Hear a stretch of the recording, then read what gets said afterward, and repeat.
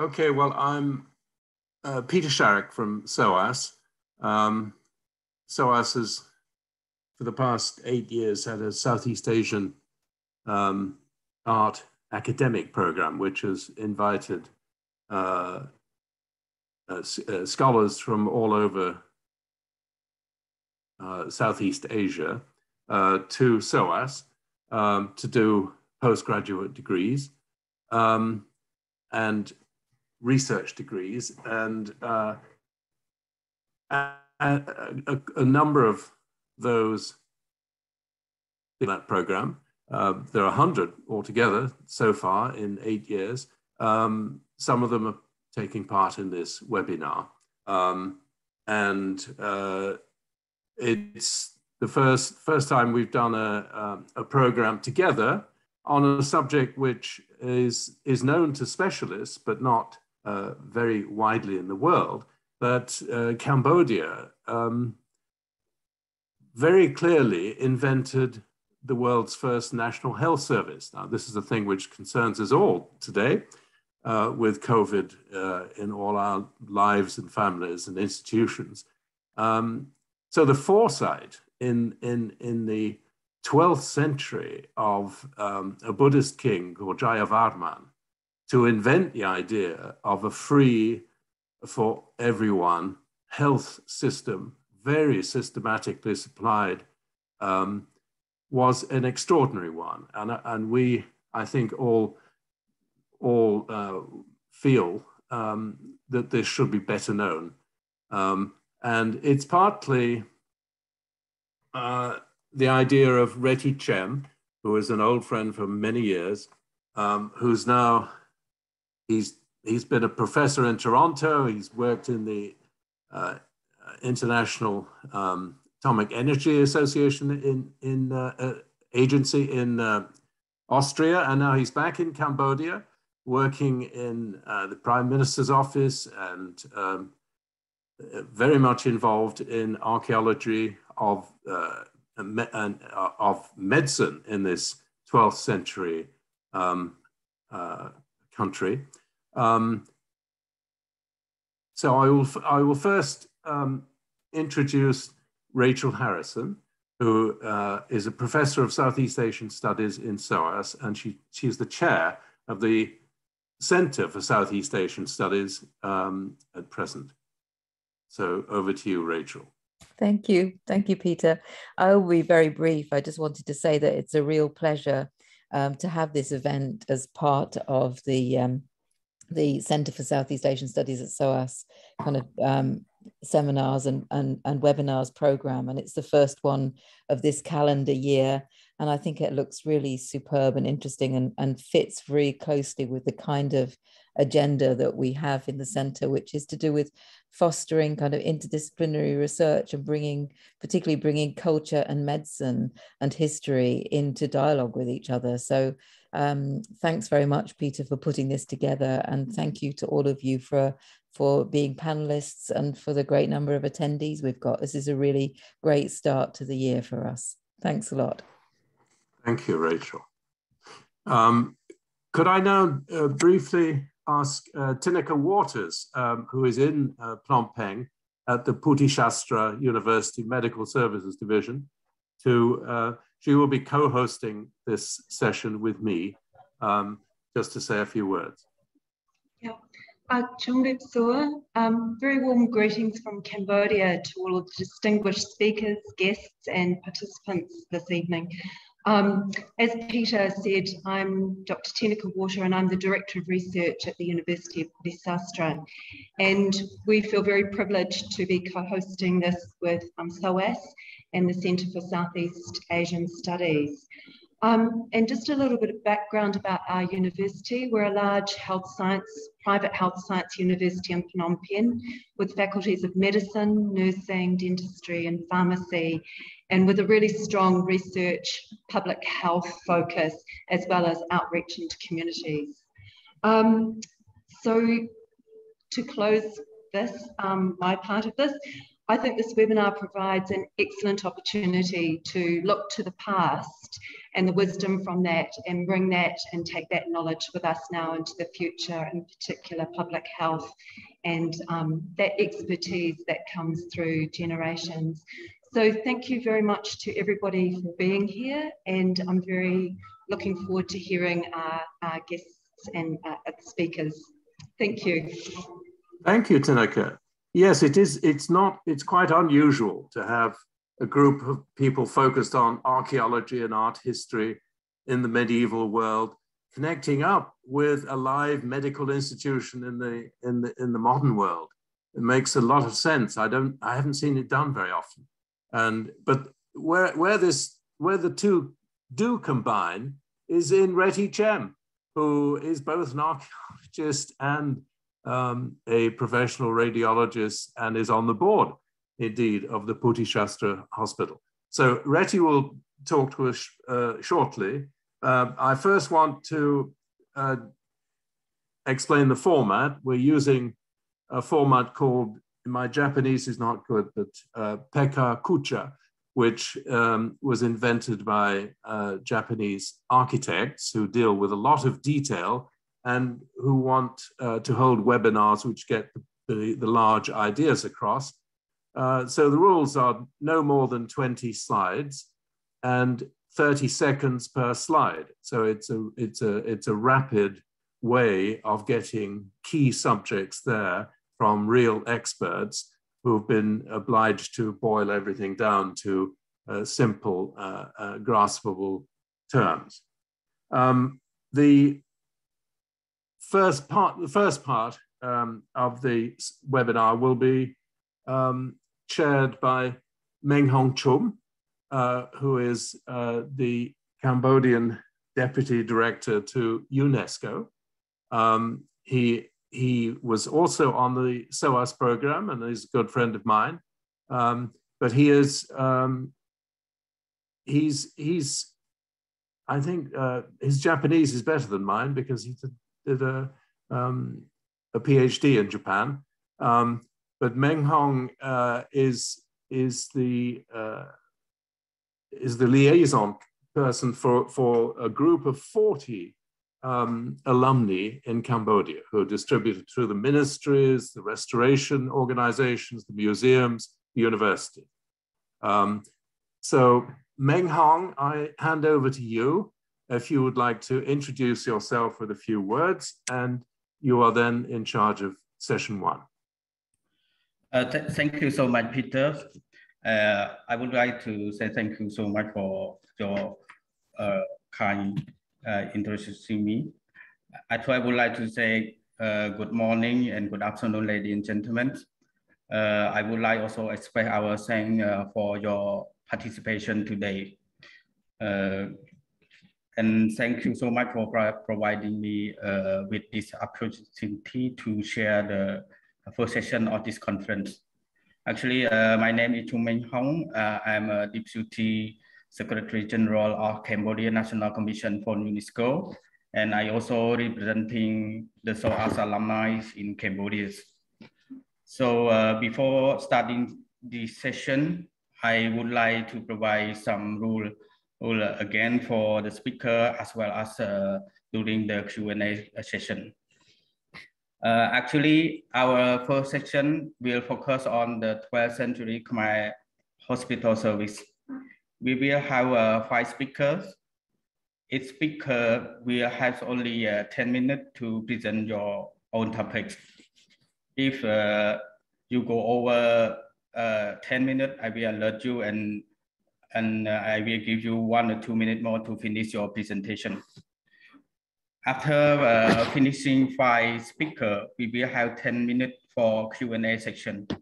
So you can drop your question in the chat box, Q&A chat box. Yeah. Let me remind again that each question should be mentioned clearly to which speaker that you wish to ask the question. So I would like to start the first session of our conference. As the first speaker, I would like to invite High Excellency Dr. Reti Chem, the President of History of Medicine in Southeast Asian Society, to introduce a topic on the major Khmer 12th century medical care system. High Excellency, the floor is yours. Okay, thank you, Mr. Chair. First of all, I'd like to take this opportunity to thank Peter, my old friend, and Tenike from Bodhisattva, and certainly my friends and colleagues from the Apsara Authority. Just a small correction, I never taught at University of Toronto, but I was professor at McGill University. And after that, chairman, radiology nuclear medicine at Western Ontario in Canada. But so myself as a background, I represent, because we have a gentleman from UNESCO, I'm a microcosm of UNESCO because I got an MD degree, I'm a medical doctor, I got a PhD in education and a PhD in history. So it's all started as a hobby, living abroad. I visited Cambodia several times and met with archaeologists at Angkor. And one day, I decided that maybe I should turn this hobby into something more professional. And my initial thought was a method on how to raise some historical hypothesis to guide the excavation of hospitals in Angkor, because I'm a medical doctor, certainly interested in history of medicine and social history of Angkor, and at the same time, using archaeological finds to inform my historical question. So that was the beginning. So I initiated actually the first excavation ever of Arogyasala medical hospital at Angkor. The first one was done in 2006 at Pasar Trumuong, and then followed much later by Tulismut. The first one was not very informative from the perspective of of a historian of medicine. But then in 2017, the team of archaeologists excavated Pasar Tulismut and currently ongoing Pasar Taprumkal, and they found a few medicine Buddha statues. It's not possible to talk about the history of medicine and public health Angkor in 10 minutes, but I'd like to share with you my findings during my PhD research and the next 10 years up to now on my continuing research as a sideline, as a hobby. But for those of you who are interested in my research, you can go to academia.edu, Google my name, and all the paper has been uploaded there. So what are the major findings? I collected 7 points. Number one, the public health during Angkor, established by King Jayavarman VII, was actually a very successful system, the first one ever in the ancient world. It was done by design and centralized and management by the imperial court, under the blessing of Medicine Buddha as a very famous Buddha from the Mahāyāna Buddhism. And number two, the empire, Khmer Empire, was under the protection of Buddha and the Prajnaparamita Sutra, the most important manuscript of Mahāyāna Buddhism, and personified in the person of Queen Mother of King Jayavarman VII, and one of his wives, Queen Shaya Devi. So Prajnaparamita Sutra is very important at the core of the belief and the protection of the empire at that time. If you go at point number 3, if you look at the gates at capital Angkor Thom, with Deva and Asura holding a huge dagger in view to protect the Prajnaparamita Sutra at the heart, that is stored at the heart of the imperial capital Angkor Thom. I published about that, and actually my interpretation, my argumentation is that these statues were not part of the churning of the ocean milk, which is a Hindu myth, which is in a little bit in contrast with the reign, during the reign of Jayavarman VII, which promoted Mahāyāna Buddhism at the highest level of the empire. Point number 4, there's a network of 102 hospitals that puzzled me for long years, but I did some research, and my interpretation, not challenged until now, is that these 102 are actually symbolism of religious numbers, probably because the Bhaishajyaguru mandala is made of 51 divinity. And it is known historically, according to inscription, that Jayavarman VII, every time he established a shrine to his dedicated to parents, he duplicated the number of temples, and this made 51 by 2 with 102. That's my humble interpretation, and a challenge a future historian to look into that. Point number 5, the hospital are under the blessing of medicine Buddha named Bhaiṣajyaguru and his 2 Bodhisattva. I have described in detail the iconography, which was unknown. It is known to scholars about the iconography of medicine Buddha in Tibet, in Central Asia, in China, Burma, Japan. Yakuchi knew, right? But not known, not ever described in Cambodia. And I have described that according to inscription and mostly from comparative arts across the region. And finally, it took almost 15 years to find out, to dig out those medicine Buddha at the site of that Prasad is good that confirmed the description, particularly the attributes in the hands of the Buddha. Point number 6, I look at the practices of medicine, and Buddhist medicine is a bit different from Ayurvedic medicine, and particularly 2 striking differences. Number 1 is a pulse taking. Pulse taking has been seen as a bas relief at the Prasad Leatniang in the east part of Angkor.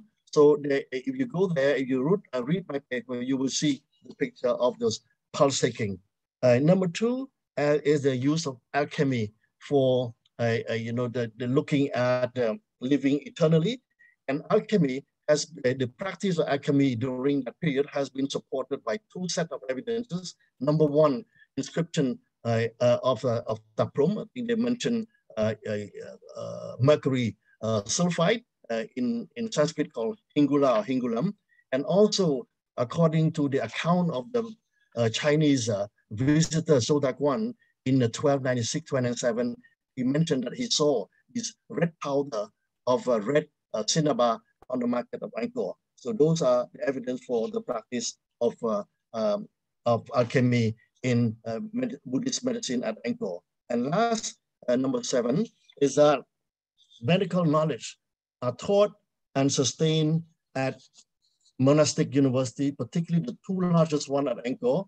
I have demonstrated according to inscription on stone and comparative history that Taprum and Pekan were actually Buddhist monastic university with residential college, and they have been built, molded according to the model from ancient India, namely the University of Nalanda and Vikramashila. So this is in short the findings that I found. I'm pretty sure that in the future we can find more evidence to support the findings that I have gathered over the last decade working on this famous hospital and the fantastic public health network that has been established in the 12th century by our great King Jayavarman VII. Thank you.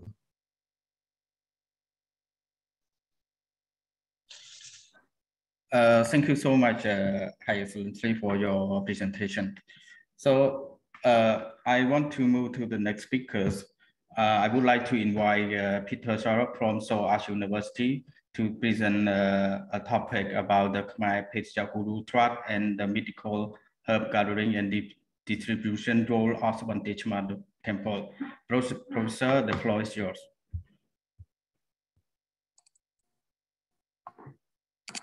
That is slide 1. So the hospital network set up by this king, Arogya Shala, houses of health, was built. There's no precedent for it in Cambodia. There was possibly something in India under Ashoka, but nothing as clear as this large investment in the opening years of the reign of Jayavarman VII. And it was fully 300 years before the nuns of Burgundy were financed by the local king to open a house for the poor in Beaune, the Hospice de Beaune. So it was an unprecedented construction designed to help the people, and it was directed at all the people. All people could enter the hospital, the sites, and the inscription outside of each hospital said that the king was doing this because the suffering of the citizens was the greatest grief of a king. The significance of the medical Buddha, the Master of Remedies, Bhaiṣajyaguru, in this culture can be seen from this map, this drawing, which shows the Beaune temple, which is a huge stone construction at the center of Angkor, built by the king. This was the first Buddhist state temple in Cambodia. Earlier kings had built large step temples to Shiva mostly, and occasionally to Vishnu. And the map on the left of the screen is of the central sanctuary of the Beaune temple. And beside it is this bright red, smaller sanctuary with the distinctive face towers, the size of a person, which is devoted by inscription to Bhaiṣajyaguru and the two bodhisattvas, sunlight and moonlight, who are there to administer to the needs of people through the 24 hours. So it's the only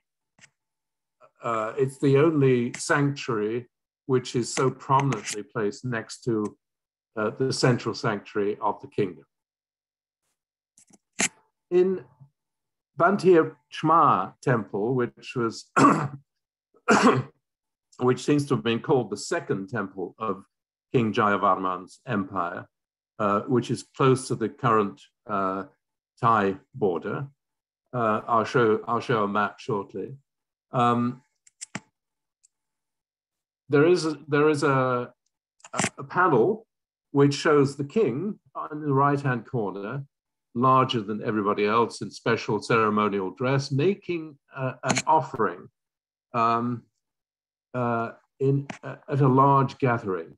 And the focus of the event seems to be this pile of sacks down here. My first thought was that this was a tribute to the rice garden. There was an annual rice festival, which is noted in inscriptions. But having heard a lecture by Colin Millard in SOAS a few years ago, I changed my mind and I decided, in fact, these were medicinal herbs, and that the reason that linked Banteay Chma to medicine is its proximity to the Dankrek mountains. That was the source of most of the herbs. Also animal parts were used, and there's the gold mine and various other things. So this, it seems to me that we are seeing a special royal ceremony, periodic, in Banteay Chma to gather, to bless, and eventually to distribute the medical herbs around the empire. Colin will give us a very close-up idea of how this happens today in Tibet, the length of the ceremony, because to get the lapis lazuli light into the medicine required the chanting and meditative efforts of the monks. It took a long time. So the king's strategy, he was brought up as a fighting prince, fighting actually in neighboring Campā. But he developed his unique mix of humanitarian and military mode of ruling. This was a highly literate society. There were many books and texts, but only the ones, and Angkor was not the capital after the 15th century, So many of the written texts were destroyed. The writing that we have to go on, the epigraphy, there are still 1,500 inscriptions, but they're indicted into stone on temple walls. So we don't have the luxury of libraries of texts as there are in China and Japan, for instance.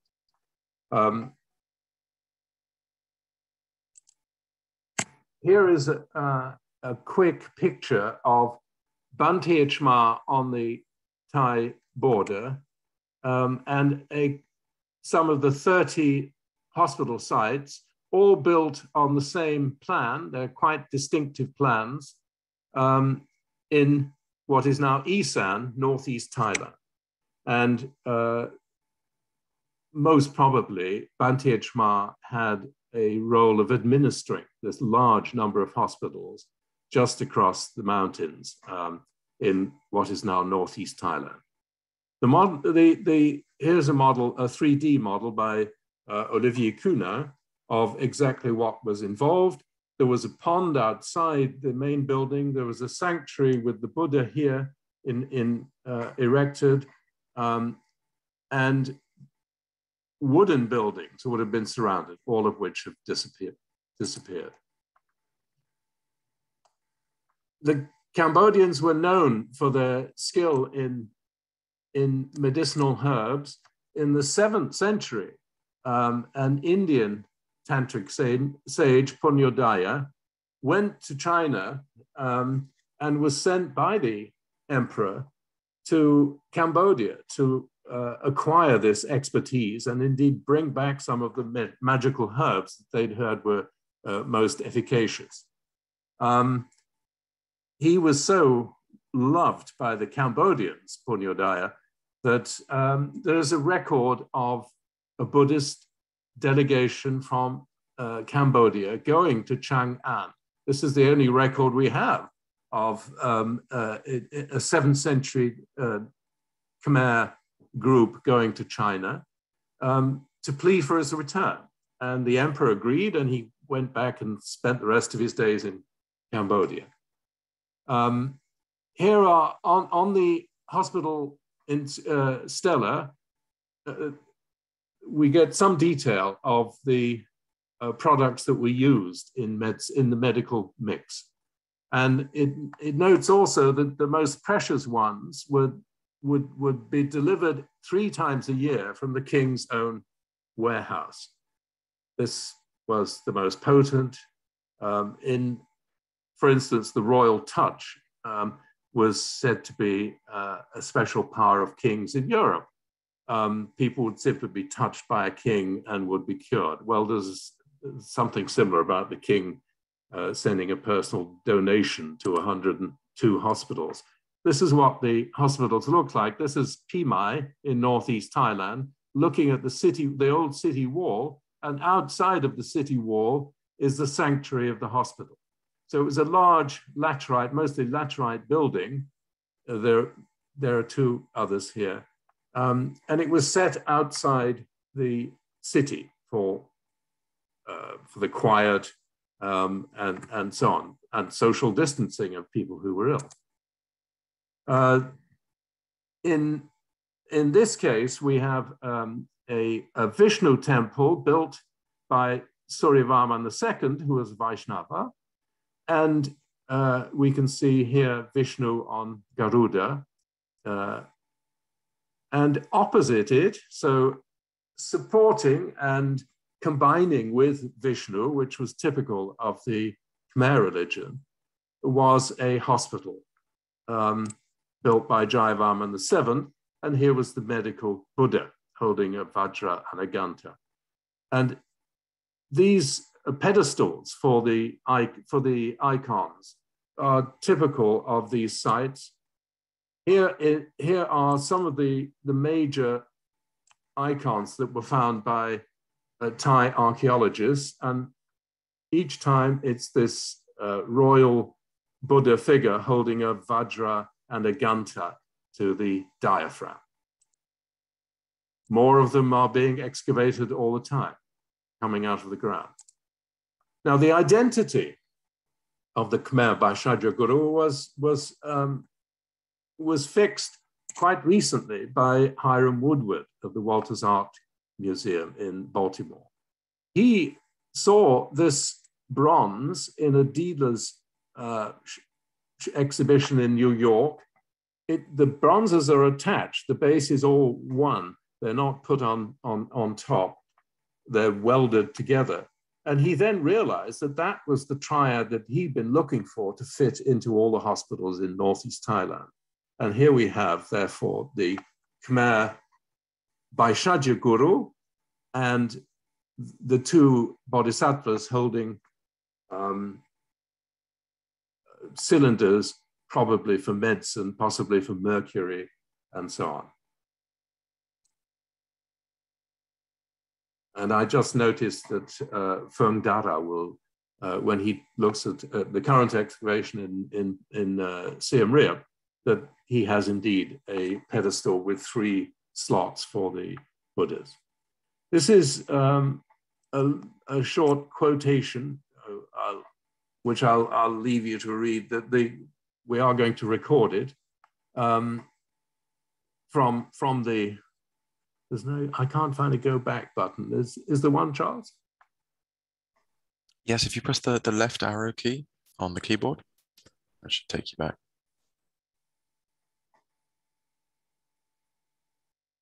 Oh, sorry, left. Okay, thank you. There you go. So homage to the Buddha in the various forms. Homage to Bhaiṣajyaguru, sunlight, moonlight, and so this raised by this king, and the 4 castes, there weren't really castes in Cambodia, but it's picking it up from Sanskrit, were cared for here. There are 2 doctors, each one a man, and 2 women in residence. This is the positioning of hospitals outside Angkor Thom. So the Beaune is at the center, north, south, east, and west, and Phuong Dara will show us the one at the bottom in the south. So again, strategically positioned outside the center of the city, like the ones in Northeast Thailand. This is the one on the east. This Bhaiṣajyaguru has now been removed to the conservation.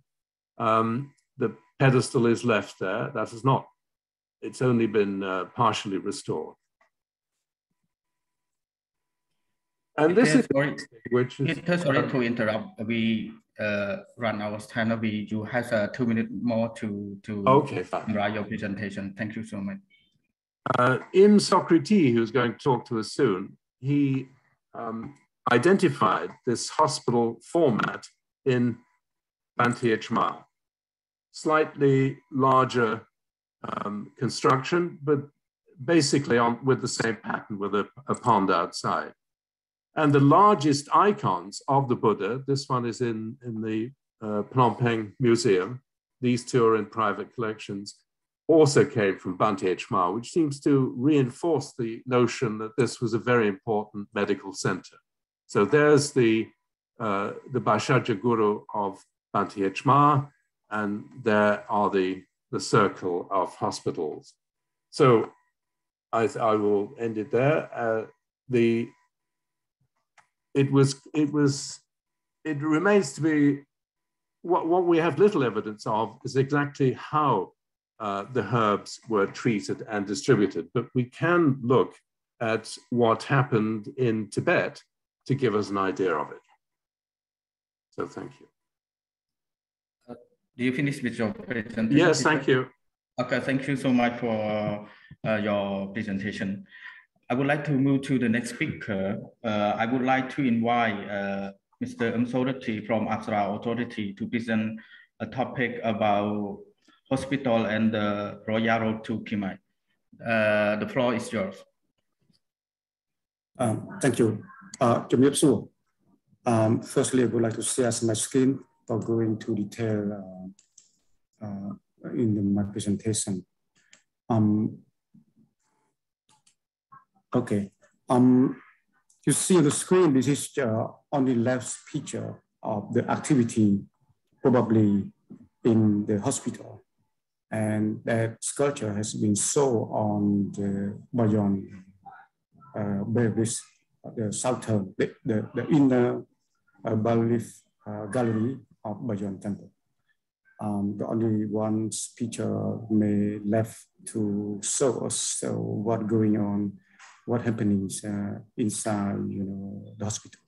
And you see the structures was within wood with roof tie, and a lot of decoration and many people working inactive of the medical checkup, treatment, giving drug, etc., etc. So let me first give you an idea on the projects that Thai and Cambodia is working on for more than 10 years ago. The project is called, Living Angkor Road project. The Khmer Thai cooperations on the research, agricultural research on the road, and the project was supported by Thailand Research Funds, Chulalongkorn Royal Military Academy, Silpapan University, Fire Department, and in Cambodia, Upscale Authority. We will start since 2005. And this is a cross-border, actually, we use multidisciplinary research, and firstly, to identify all the remaining portions of the ancient road, radiating from the Angkor capital to different provinces and neighboring countries of the Khmer Empire, in view of overall mapping the network known today. And secondly, we want to identify and describing all the infrastructure existing along this road, such as bridges, all kinds of canal, temple, remain of rest house, hospital, etc., etc. And then thirdly is to study the lives of the people who living along the road nowadays in terms of ancient community, about the Khmer community, ancient industry, and the continuous culture and the way of life, people who living along the road until nowadays.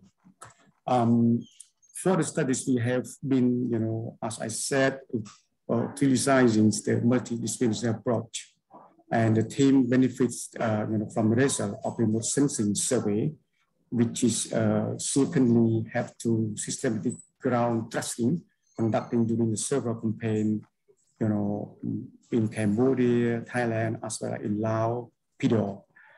A number of sites were excavated, and the excavation was done, according to the modern method, using the geoinformatic, geophysics, etc., for the use the destruction of the sites.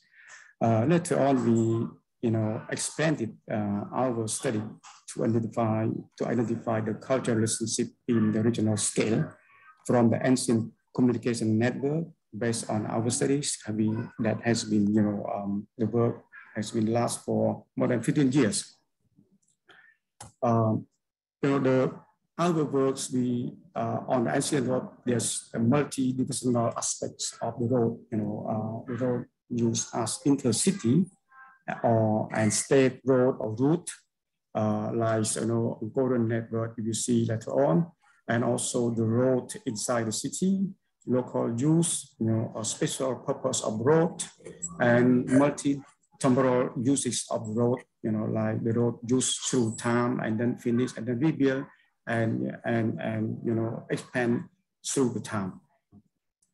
And then this is our results of the work for almost 15 years. We mapped it.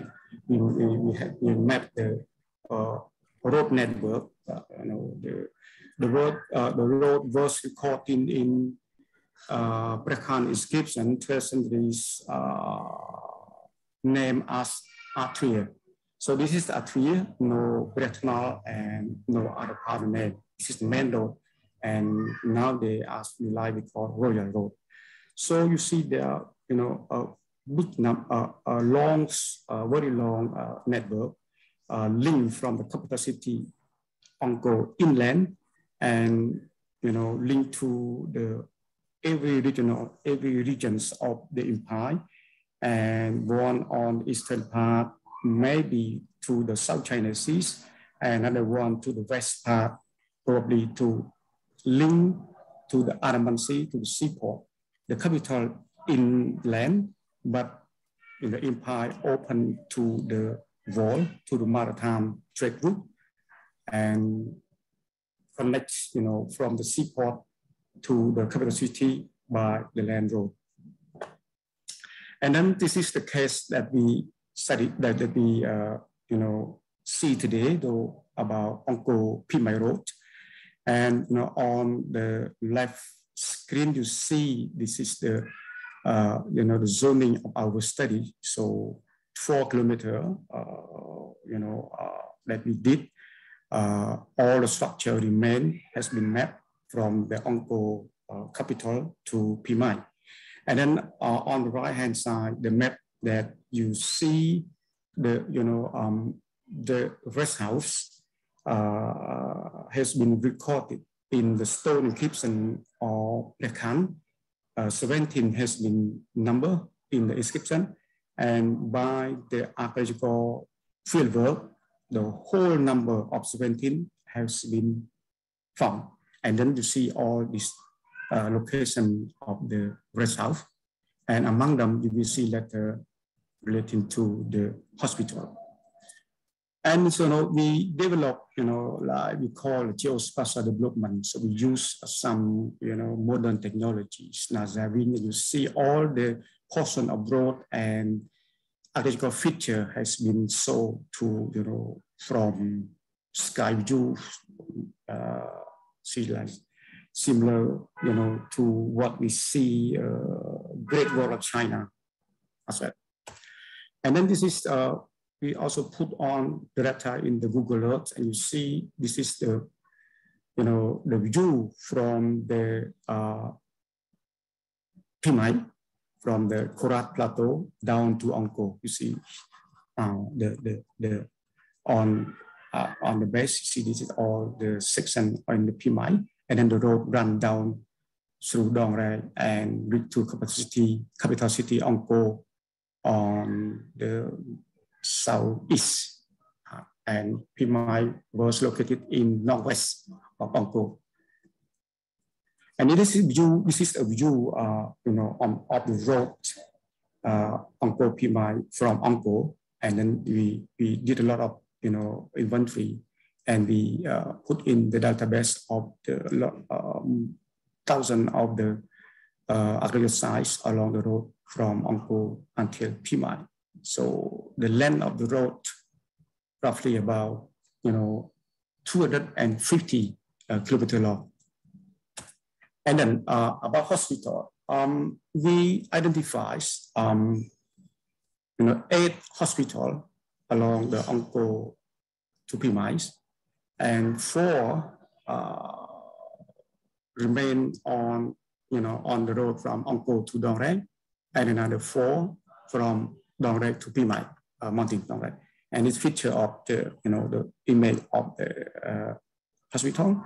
And the right-hand side, you see the hospital view from, helicopter.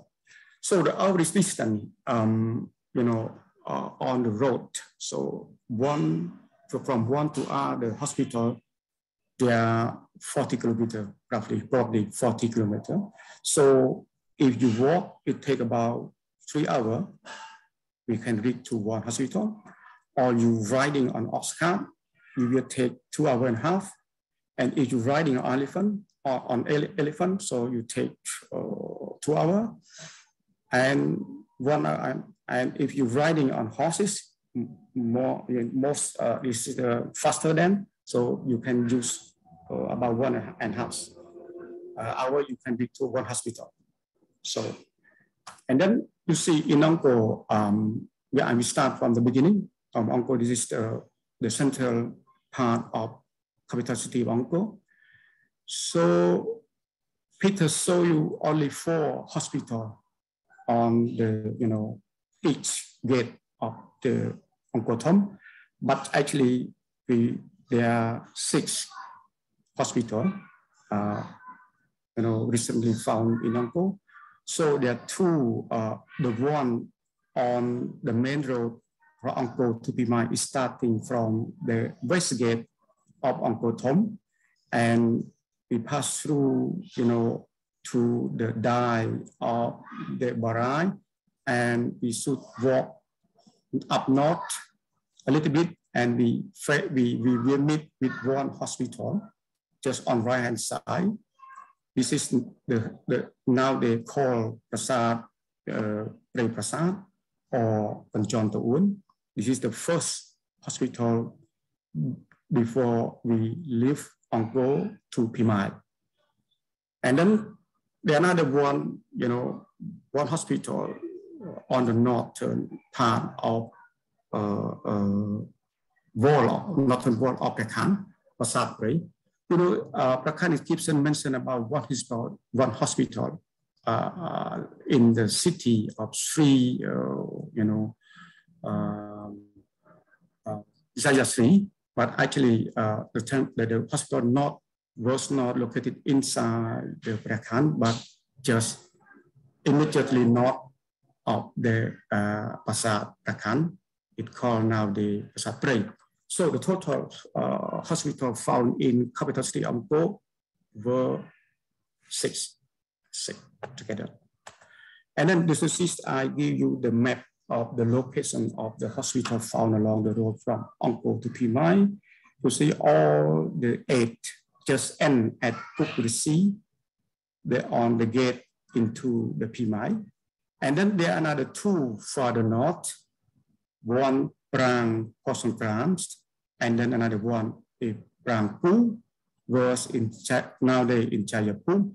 And you see all another 2 exactly on alignment on the road Angkor to Pimai. So you may, understand that this is this is the road. It's not just end at Pimai. It most probably continues up north to Jayavarman. You see, because 2 hospitals on the alignment to the north. And then in Bodhisattva, Peter mentioned. So we identify 4. In Bodhisattva, there are actually 8 satellite temples, and there are 4 located inside the the wall of the city, and the other remain outside. So the one who closer the boat of the Bodhisattva, you see here on the north and on the west and on the south and on the east, all the 4 was hospital, and it was very special one not in terms of the side, but also the tower, ground with faces. This is something special that we never found elsewhere, but in city of Bodhisattva. And then some idea to give you about, recently work at Koke. So normally we found only one Prasad Salau as hospital, but last October 2021, myself and the team, we identify another one. So here, the number 1 up north. This is just on nearby the road, link from Koke to the Royal Road from Angkor to Wat Phu. So this is one, and another one here. So 2 was built in the capital cities of Koke early 10th century, and then it shows you that the 10th century capital abandoned, but there are people still living, and then Jayavarman VII back on the side and build another 2 hospitals in the city. And then this is what Peter saw also, this is our colleague, Dr. Sora my co-project director of the Living Buddha project did, all the hospital found in Thailand side, see all the dots, and then he conduct, research on the, communication link between one hospital to other, so what we call the community, Arokasala community, because the hospital always have in the city, downtown. So you see the next, so the connection, the link between one to other hospital, we have a network in northern Thailand nowadays. And then in Cambodia side, I'm sorry to interrupt you with 15 minutes now. You have 2 minutes more to sum up your presentation. Thank you so much. Okay, we'll be in 1 minute.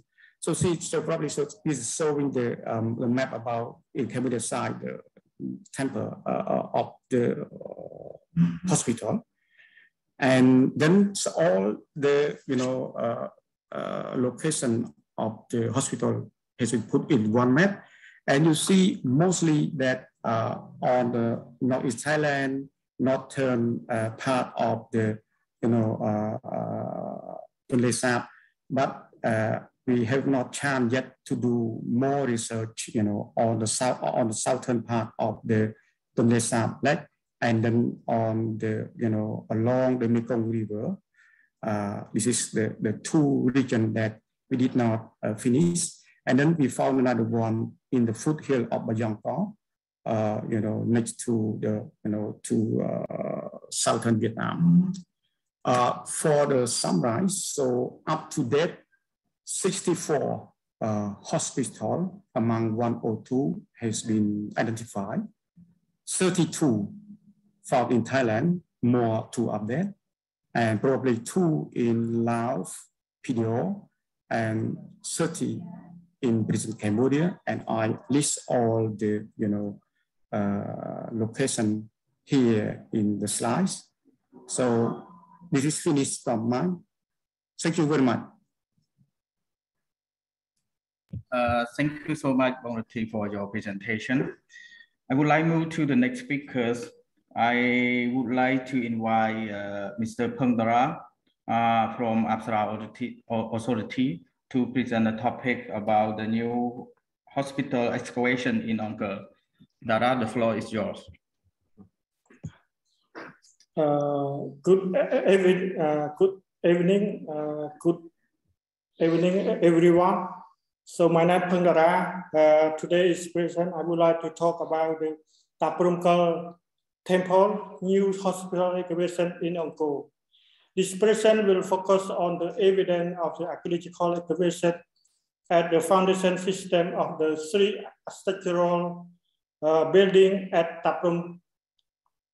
Taprumkal complex.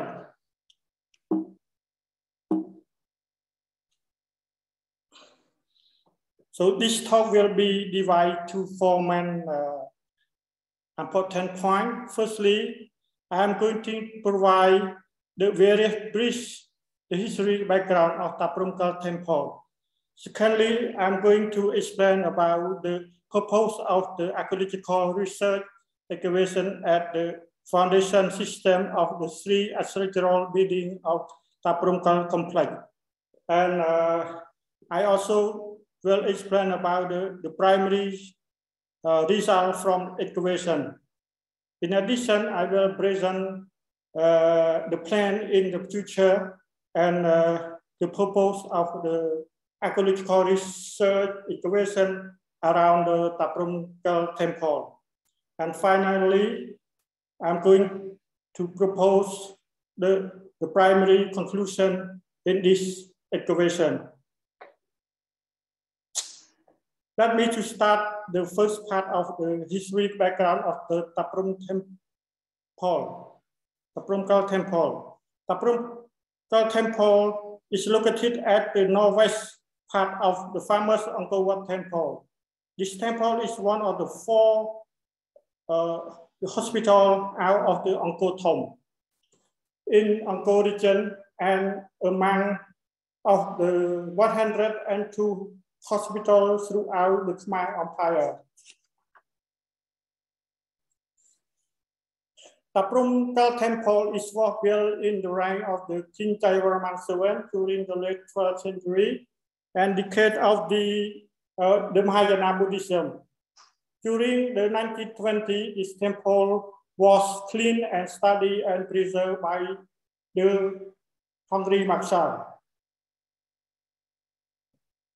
Based on the three holes and the pedestal remain at this temple, it clearly presents the three-man Buddhist god, the triad, such as the Bhaiṣajyaguru at the center and flanked by the two Bodhisattva Avalokiteśvara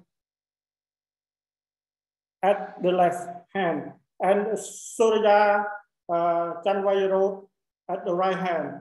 So it is clearly that this Buddha saw this Taprumkal temple is the chapel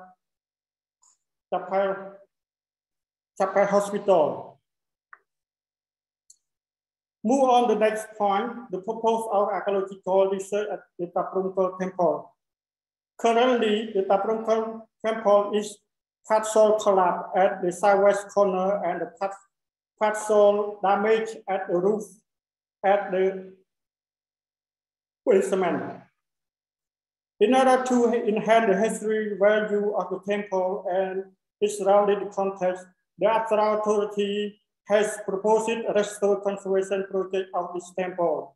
Along with this restoration project, archaeological research excavation also includes. It is the first important to process before conducting conservation intervention. The purpose of the archaeological research is record interior architectural structure and the complex. The first important phase of the excavation to discover of the foundation system of the main tower, preparing this tower to stabilize and maintain to be sustainable structural and around the structural arrangement such as library and the first entrance gate. This excavation trend opened at the northeast part of the temple. This trend is to study the relationship between the first gate and the pond. This trend is 12.30 meters long and wide 1.50 meters. According to the stratigraphic analysis of this trend, the main thread that there are 6 stages of the contraction between the first gate and the pond. So the first gate, there's the soil to make the pond. And then second stage took the soil from the pond to prepare the ground height to make the foundation of the first gate, which is the first stage. Then the fourth stage is the occupation phase, where the first gate and the pavement of laterite debris were constructed. The fifth stage was built in laterite staircase around the pond. Finally, the sixth stage is abandoned layer. Each strand were found a roof tile fragment block that probably the roof tile of the first gate, because of the roof of this gate can be made of the wooden. The excavation of this strand at the southwest of the central tower that are 13 meters long and 1.15 meters wide. The purpose of this excavation strand is to study the relationship between the library and the first wall of the south. According to the stratigraphy of this strand, it shows that there are 6 stages to relate between the library and the first wall in the south. So the first stage, they fill the ground high, and then the second stage, they dig a pit 1.44 meter deep to make the foundation of the first wall and library as well. This foundation pit filled by very fine layered sand and with stone that make foundation is very strong condition.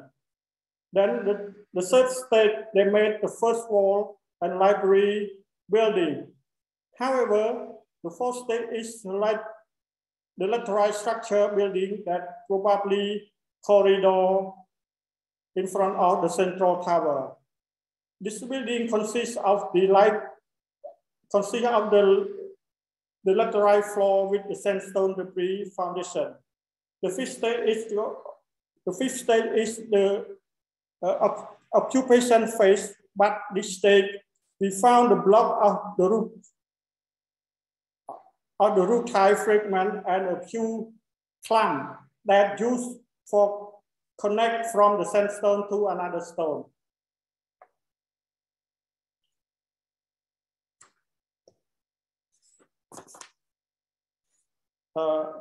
So this trend, we found an abrasive tool inside the library. That tool probably brushes the medicine. Similar to the function of this tool, there is another small bas-relief at the super basement of this Taprumkal temple, which show the two people can be hitting medicine with mortar and pestle. Because of this, another two people on the right side with a person helping to lift to left the another person who makes it. But this image in the middle want to show the person who have left it to ask for the medicine from the person who hit the medicine, thinking that there was something in hand as a medicine. However, we think that pedestal using the ritual fire, because some researchers argue that the library is a place for the fire ceremony because of the southeast is the direction of the fire god of Agni. But it also seems to be pleasing. This trend contains small fragments of the sculpture that we might think were probably Agni god. Because of the Agni god upright on its knee with the right hand holding the object on top. On another hand, this sitting god fragment seems look like the 9 planet Navagraha sitting because of the location of this library. Library place is the 9 planet in Khmer art. The excavation this trend is the west of the temple is 8 meters long and 1.50 meters wide. The purpose of this trend is to study the weakness of the foundation of the main tower. In the first stage, they did a large trend with a depth of 2.47 meters to put the fine sand with stone to support the main tower. And then the second stage, is the lateral floor of this main tower. And the third stage is another lateral building. And the fourth stage is the abandoned stage of the temple. This This trend we found the subdirection of a ritual pedestal at the southwest, and a head of the earthenware at the end of the root type.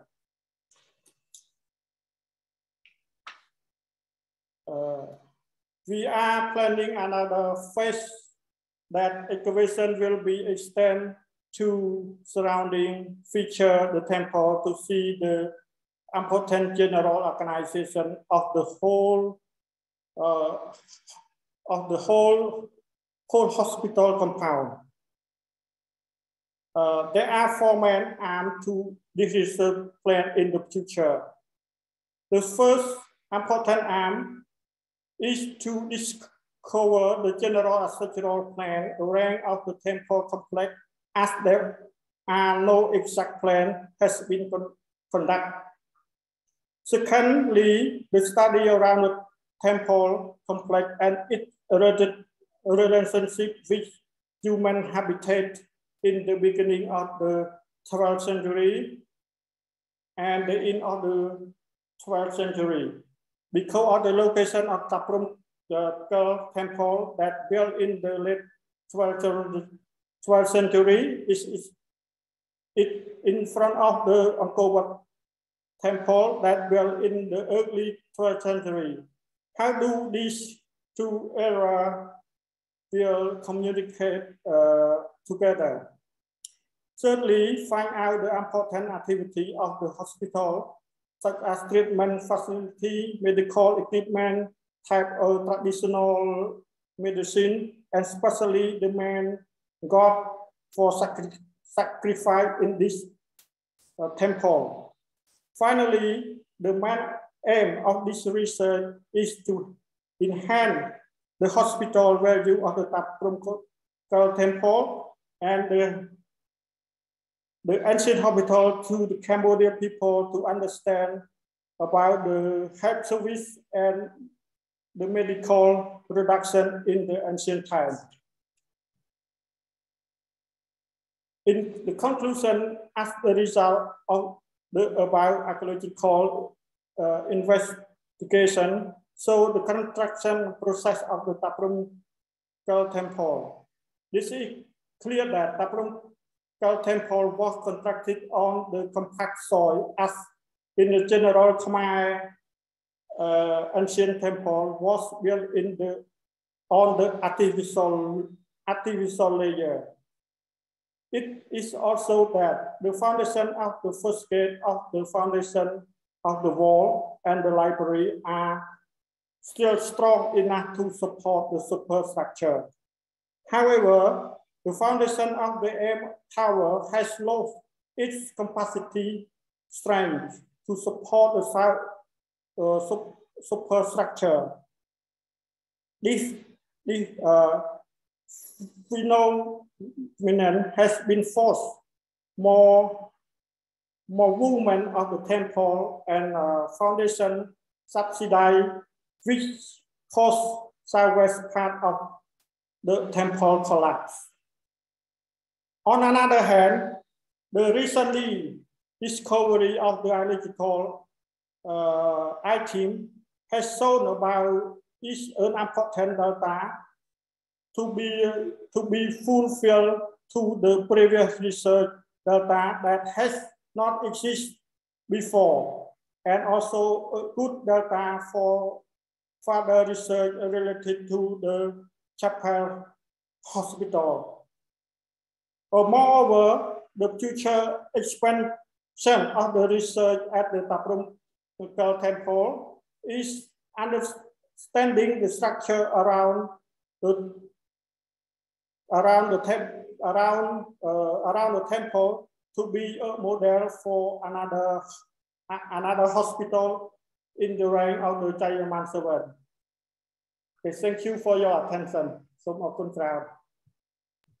Thank you so much, Dara, for your presentation. So next, I would like to invite Kalatini from Singapore to present a topic about Tonle Sangut hospital site at Angkor. The floor is yours. Let me know if you can hear me okay. Yeah, yes, I can hear you properly. Okay, I'm going to start the screen share, but I have to wait for the other screen to turn off. There we go. And voila. Welcome everyone. Shomri Apsua, Saksabite. And hopefully you can see it. Is my screen being shared? Yeah, we can see your screen. Okay, welcome everybody. Thank you very much. I'd like to, without thanking everyone, because that would take an hour and a half, I'll just give some special thanks to Dr. Ed Darret and Dr. Carolee Belanyeshi, among many others, including Huan Yao, who Peter had the privilege of mentoring just fairly recently. He finished his graduate work at SOAS. And Sing Sopani and numerous others for this project at Tonle Sangut. And this was part of our international field school. And we ran out of the Nalanda Sri Vijaya Center with Apsara and numerous other institutions, including the FEO and the Australians, Americans, and everybody under the sun had assisted. And that was a lot of fun and very productive. And so the archaeology was one of the main aspects, and we chose the hospital site after because of its urbanization and a lot of other factors. I won't go into detail here. So implementation, excellent work. What it was a research and international training endeavor. And so there was critical members of the project had several different important research questions to address through this hospital research.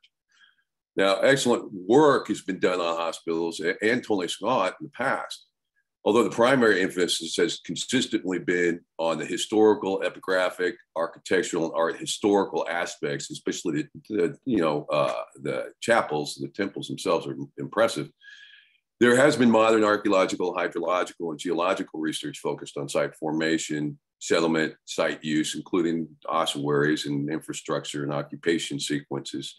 And this includes Apsara FEO efforts with Christophe Potier, the Greater Angkor project, which was an excellent project, including Tonle Sangut. They just missed the statuary, but they found the post holes supporting the bridge, which Reti reconfirmed in his trenches and excavations at Tonle Sangut, going over one of the canals next to the road, which of course Tonle Sangut is at the northern outside end of the gate, at that northern gate. So, and there's a considerable amount of Thai and Lao research, which Riti had talked about, and so forth. And this is in the site references, and Peter Sherrick's work on this article on the right here, you'll see 2011, is excellent. So it's an outstanding piece, and he goes into the details of the Surya Chandra Vairakana, but medicine's healthcare state, and the King support, recipes, plants, and staffing, and a lot of other things in detail. Also, Hunter Watson has studied, and I think continues to study epigraphy, and particularly the hospital sites as well. I'm anxious to see what he's published recently. So the site report is available publicly, and that's the one on the left here, and you can download that if you haven't already. So there's a consistent pattern, as Riti noted, and others to hospitals and locations, but there is some variability in local variability in layout and elements, but they all tend to have a chapel, a formal pond, which is probably medicinal in many aspects, but not necessarily the only pond there. Entryway and gates, walkways, walls, and libraries, of course. And they don't have, according to Hunter, necessarily consistent staff numbers. So these vary from inscription to inscription, hospital to hospital. The recovery, and here's another layout of some of the patterns. You see there is a consistent pattern, but there is some variability within that normal template. And they're laid out, as Riti discussed, in a consistent pattern. There's a reason for this. And this shows the Greater Angkor project's zones of surface sampling. And the pottery we recovered is very much like the pottery they identified. A lot of it ranging from the Angkorian period, especially, that 10th, 11th, 12th, and 13th century, especially exotic wares, and about the same, proportions, so a lot of Khmer local ware, the stoneware, and earthenware, and then a lot of exotic, especially Chinese representation with kind of 12th, 13th century potteries, inspected Campā covered boxes and so forth and so on. Not so much blue and white, but there is some, and a lot of celadon. And then, so the recovery of statuary in such good condition, especially the Dvarapala, which you saw in the opening slide, and this the Bhaiṣajyaguru, which the upper portion was missing, but this complete Surya or Chandra Vairocana, with the moon and the sunlight, bodhisattvas, the artifacts, ecofacts, and other information was surprisingly good. And so it was kind of remarkable that they were in such good condition, they were still there. Especially the statuary, given the fragile nature of the existing architecture, because the temple itself, the chapel, is in very fragile condition. And fortunately, Apsara and other teams have stabilized that, and they're doing good work on that.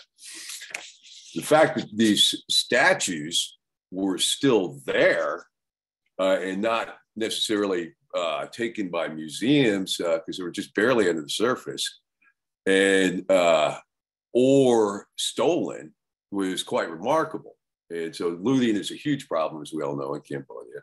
So that they weren't removed as part of even abandonment, which is not unusual that they would have been left there in the transition afterwards, but the fact that they weren't collected or stolen in subsequent antiquity or even modern times is kind of remarkable. However, despite all these great statues of giant, 2-meter Dvarapala and these other nice Buddha and Bodhisattva statues, one of the most unique artifacts was this elephant in the round, as far as carvings, and that's in my opinion one of the most interesting and unique pieces there. I'll move on to this. Like I said, some of this exotic and local pottery is expected in the settlement. The fact that it doesn't have a deeper time depth is kind of interesting. But if you compare it to excavations on Angkor Wat and elsewhere, not that unusual. If you compare it to a city like Khmer, which has a much more extensive time depth, at least the 6th, 7th century, and then on into really the 15th, 16th, 17th century of continual occupation use. This is kind of unusual that it's this kind of fragment of the time period. And perhaps we didn't dig deep enough, or perhaps the site was cleared before it was built, or perhaps it was just marginally used for agricultural lands before they put in the road, the canal, and the gates, which would have, stimulated some more urbanization and occupation and higher density trafficking and settlement.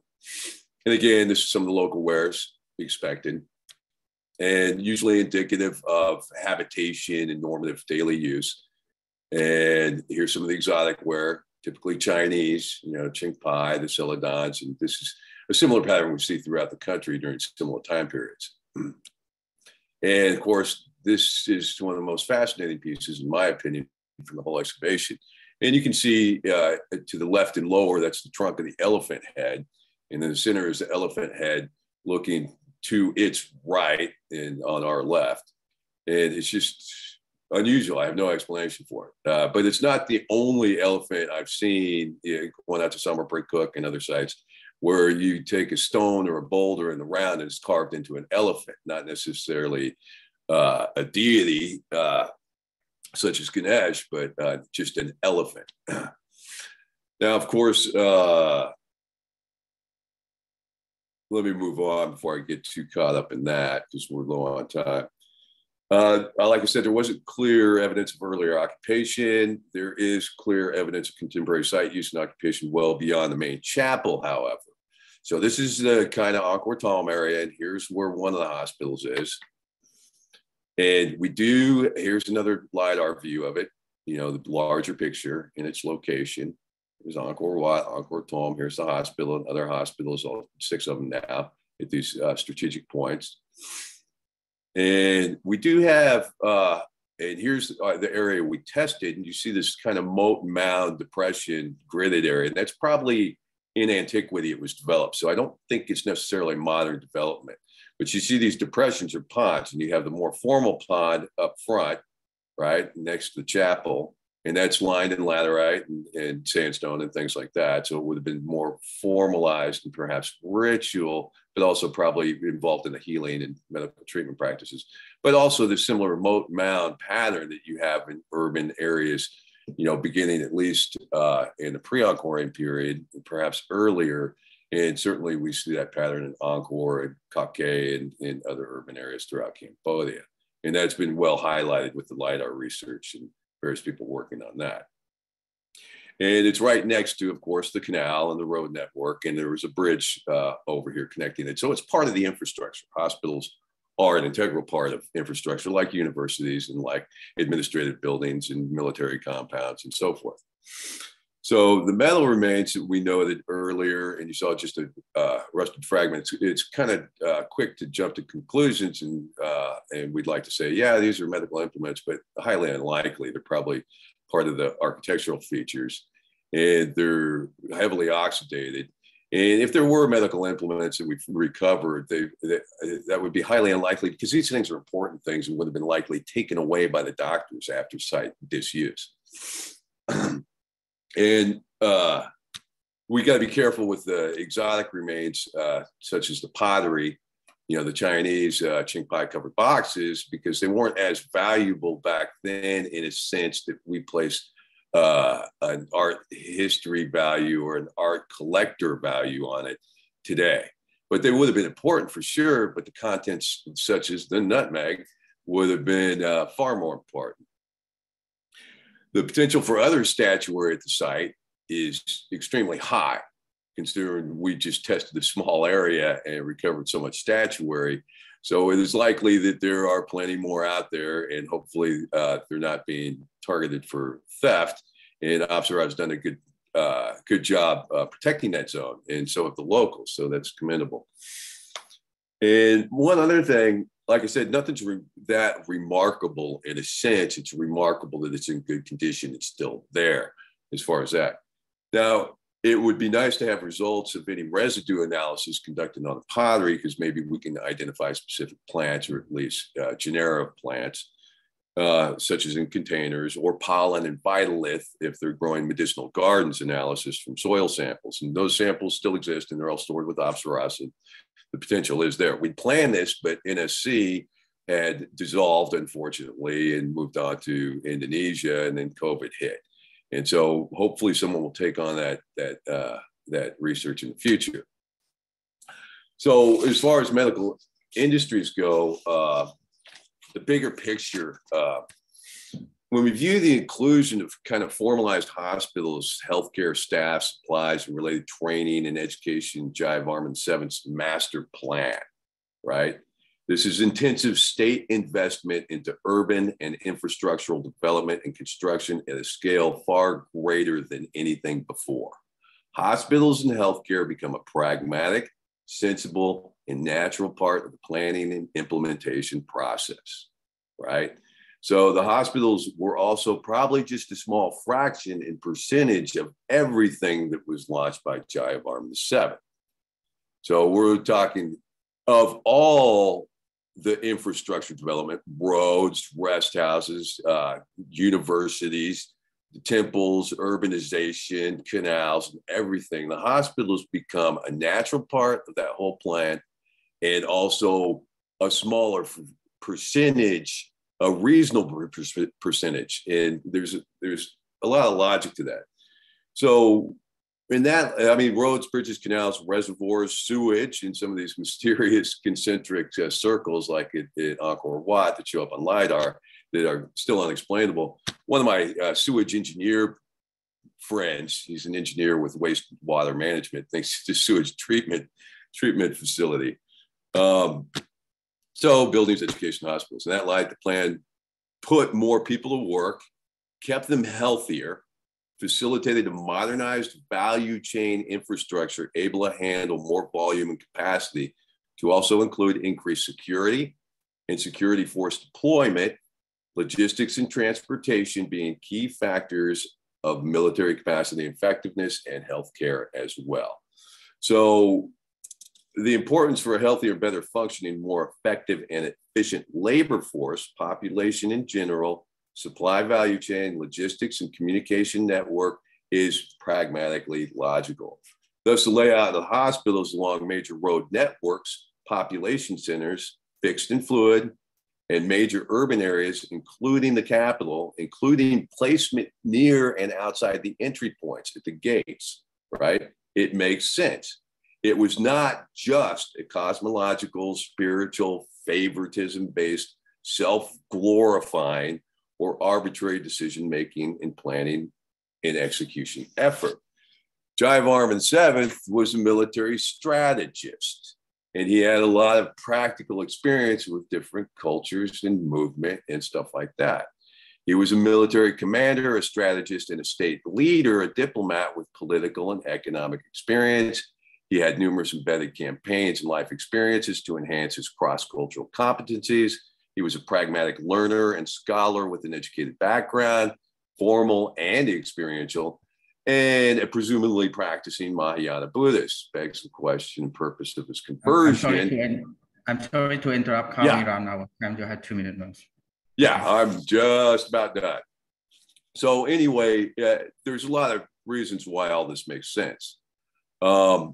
And just 2 key points before I close. Is not sure how quiet these hospitals were in their locations, because they certainly seem to have been in congestion points or popular points, and certainly inhabited in population centers. Also urban areas along these communication roads, there was strategy for that, and also entry points on gates, which were busy.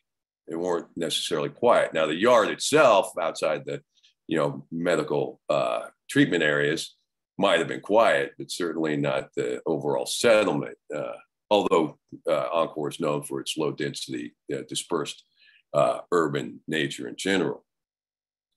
So one of the most curious factors, like I said, medical practices and institutionalized medical practices, nothing new to Asia, although it was fairly early compared to Europe. In India and China, in particular, influencers, not necessarily by direct fusion of Southeast Asia, had well established by the Han Dynasty, and early on in India, kind of formalized or at least medical concepts and institutions and practitioners. And this is part of Homo sapiens in general. And I won't go into details on that and the evolutionary theory behind it. So how much influence there were and how much local invention and adaptation, but certainly Jayavarman VII had established a state level supply and control and formation. Now, why did it just seem to disappear? And this also goes with a lot of things after Jayavarman VII, a few subsequent kings just kind of fell into disuse, along with Angkor Thom, much more so even than Angkor Wat was covered by forest by the time people in early colonial history showed up and were taken there. Now, was it just the economic collapse and lack of support? But then you got people like Chotak Wan who come and visit later, and his description of medical practices seems pretty, by comparison to what he was familiar with in China, seems to kind of put it is less evolved and developed than it had been during Jayavarman VII's and previous eras reigns. So what happened? And also Chotak Wan, we got to see is, was this guy a medical expert or just looking at one thing? Is that one or few descriptions really the state of things at the time, or was that just kind of his perspective for various reasons? Anyway, I'll end on that because I'm more curious about these questions and answers than anything else. Thank you.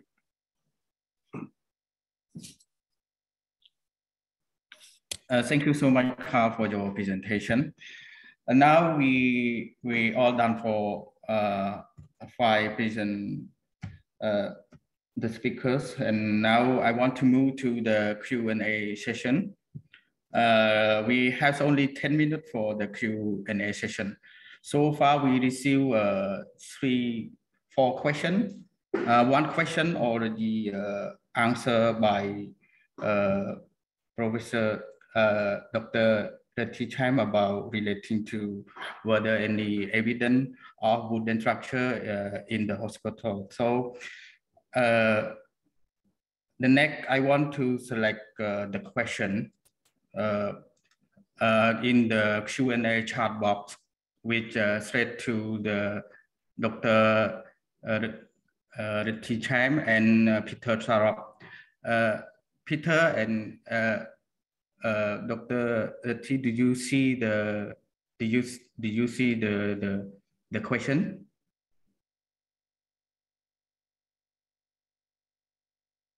Do you see the question in the Q&A chat box? Would you mind reading for us? I'm read it, but I also drop in the chat box in the chat box. Okay. You can read it, but I will also read it. What's your comment on the alchemy and the offering of medical herb? How would you describe the relation between pharmacology in traditional Khmer medicine and the creation of this publicly accessed ancient hospital? Do you get the... Peter, you want to answer or I can start? Yeah, I think you've done more work on this, Rithi. Okay, good. Okay, so briefly, first step to understand is that not to use our mind of a modern person, a mind doctor, to understand what's going on there. In the ancient time, the anatomy of human body represent the cosmos, you know. So our body is a microcosm of the macrocosm, made of air, wind, earth, fire, and water. So that's number one. That's the reason why they use alchemy to, try to reach eternal life. And herbal medicine is used also very heavily because there's only natural product by that time used by empirical experimentation and observation. The good thing is that I have looked at how the practice of medicine during Angkor has been transmitted to the modern time. And definitely there is a transmission, there is a continuity between Ayurvedic medicine, Buddhist medicine, and traditional Khmer medicine. One example is that the famous medical compendium, Susuta Samhita, has been mentioned at Angkor I think it is still the Loli. So it's known there. And one important, a very particular fact is that in the Susuta Samhita, that famous mythical ancient doctors of India, is that the human body is made of 400 bones. And 400 bones, and you can see, I translated and edited a few medical manuscripts from the 19th century in Cambodia, and they also count 400 bones also. There's a lot of this transmission. And with my colleague Michelle Antel in Paris, you can find that article in Academia EDU also. We translated a manuscript, and they mentioned about a pulsating in there. So definitely there is a link between Ayurvedic medicine, Buddhist medicine during Angkor, and traditional Khmer medicine in the modern time because of the presence of those practices that will come out to these days. Yeah? I hope I have answered this question. Thank you so much for answering the question. Peter, do you want to add something on the question? Yes, I will just add that I don't know that the archaeologists are going to find any remains of wood around the temples, but we assume that there were large wooden structures to house the people, to house the patients, to house the specialists, and the medicines and so on, which have all disappeared. I don't know whether LIDAR will eventually pick that up. I'm going to jump in real quick and answer that. We found plenty of roof tiles, which are indicative of wooden buildings, roof tiles, in ceramic. And we did find post holes. And these include structures, 50, 100 meters behind the actual hospital, but still within the compound. Certainly the wooden post hole remains of the bridge were there. So certainly there is quite a lot of evidence of wooden structures and tiled roof structures, but not stone structures, which would have been more related to just temples. Even the king's palace was mostly wood. Thank you. Just a quick comment about herbal medicine. I think there's room for further research in the future, interdisciplinary, because number one, there's a huge list of herbal of plants in the inscription of the foundation stone of the hospitals. That number one. There are plenty of a long list of a plan in a medical manuscript from Cambodia in the 19th and 20th century. And also now that we excavate, sooner or later, I hope that we can find, some mortar, pestle, or some container that contains some soil there, and using a paleobotanical technology, some expert may be able to identify, and with the data from the inscription, from the medical manuscript, and from paleobotany, doing a triangulation, we may be able to identify a few herbal, a few plants that have been used as a herbal medicine during Angkor time. Yeah, that's an important point, because things like nutmeg mentioned by Dr. Sherrick, that's specifically endemic to East Indonesia, the Spice Islands, Moluccas, and same with clove, which is also mentioned in the Han Dynasty with people who visited the emperor, so to speak, had to have clove in their mouth. And so some of these plants are indicative also and give us of a larger value chain network that spans thousands of kilometers, and gives us information on that. If I could just add that there is the indication of the personnel involved in each hospital is something like 98 people. That's including doctors, nurses, astrologers, sacrifices, people that made special events. There was a considerable volume. Sorry, somebody's drilling into the wall beside me. But it's they were large establishments, and there must have been a lot of wood all around the tiny stone part. Okay, thank you so much for answer the first question. I want to move to the next question. Let's start from the Q&A box, the same from Swati Chambaka. They want to ask, is there any tradition or evidence of a public health facility between 7th century Punjodara and 12th century Jayavarman VII? I will drop the question in the chat box again. You can, I think you can see it. Do any speaker want to reply, to answer to the question?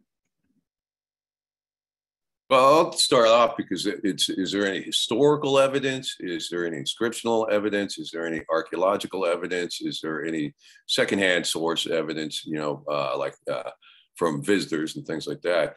Well, I would put money on there is archaeological evidence that probably supports this, but we just haven't identified it or found it yet. And I would assume so. Now, at the scale formalized and ordained by Jayavarman VII, remember, he implemented massive, huge changes and things across the board. But the existence of medical treatment, medical facilities, medical education, medical training, and stuff like that, and facilities to support this, and places to go, I'm sure existed. It's a matter of identifying and finding it. Yeah, I would add this. When we're talking about Buddhist medicine in this public health system, this is the official medicine health system. But definitely, like any civilization, even before when we reach the peak of Angkor, there always a system, a health system in the village, healer, traditional healing, without using a compendium, without using text. I take one example. At the excavation of Khmer, we found a skeleton from 2,500 years, so long before Angkor. And we study, actually Kyle and I, and by that time, we studied that skeleton, and we found that that person, that man, because it turned to be a man, and has a fracture of the distal femur that had that has healed. So what does it mean in terms of influence, in terms of healthcare? Probably, definitely, in that village, there were a bone setter, who was able to immobilize the fracture of the femur. Without a proper immobilization using bamboo stick, using wood, it would not heal. But the fracture has healed in a wrong position with malalignment, and this is only reflect that the bone setter was able to take care of the patient. The family was able to feed the patient to survive six months of fracture, but they have not discovered yet the traction to align the fracture. So definitely, there is we should not be focusing that the healthcare system exists only at the official level at the empire. But there's certainly a bone setters and healer within each village, practicing very rudimentary medicine without using very sophisticated medical compendium. I hope we have answered your question. Yeah. And Puno Danya, yeah, Puno Danya was just an account from a Chinese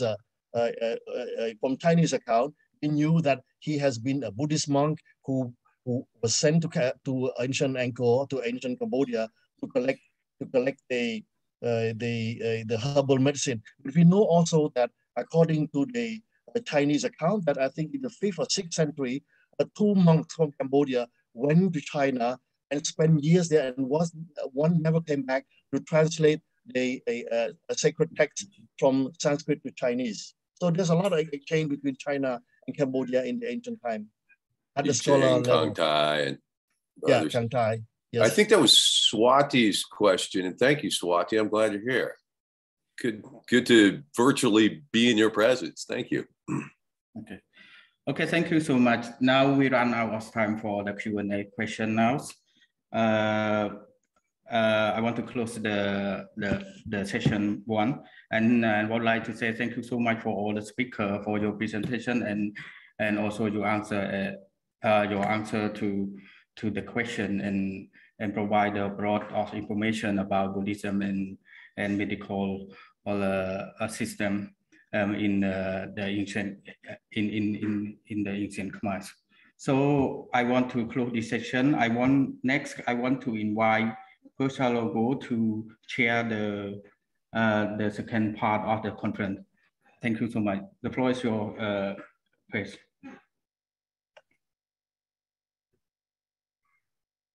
Hello, everybody. So, yeah, thank you all of the presenters and Peter also for organizing us, and it's great to be here with everybody. So my understanding of the second panel is that what we'll be doing is providing some broader context, some comparative context, so that we can understand the archaeological and epigraphic evidence that you've just been talking about within a larger history of Buddhism and medicine in Asia more broadly. And so we have some panelists that I'll introduce individually in a moment, but in the second panel, we're going to hear from people working on Vietnam, Tibet, and I'm going to start us off with a presentation on China. So I'll introduce myself first. I'm Pierce Salguero. I'm a associate professor at Penn State University, Abington College in Philadelphia. And my work has focused on my own dissertation work focused on medieval China and Buddhist medicine in medieval Chinese texts. For the last 10 years, though, my role in the field has been more of a collector and synthesizer of other people's research together with my own. And so I'm going to present today a overview of some, let me get my screen share going here. I'm presenting an overview of some materials that I've collected together in a 3-volume collection related to Buddhism and medicine that's come out from Columbia University Press over the last 5 years.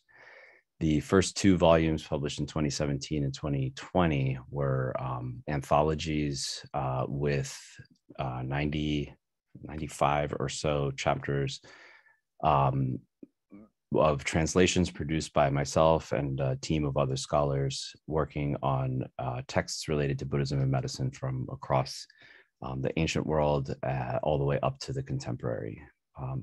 The third volume, the one on the right, is just out now this week from Columbia University also, and this is a synthesis summarizing the history of Buddhism and medicine globally from the beginnings of the Buddhist tradition up until 2021.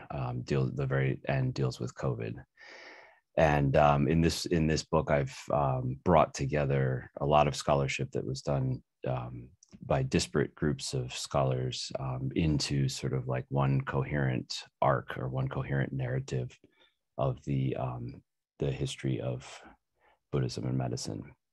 So today I'm going to be drawing from these three volumes, mostly talking about China, but also providing a little bit of a broader intercultural, trans-regional perspective.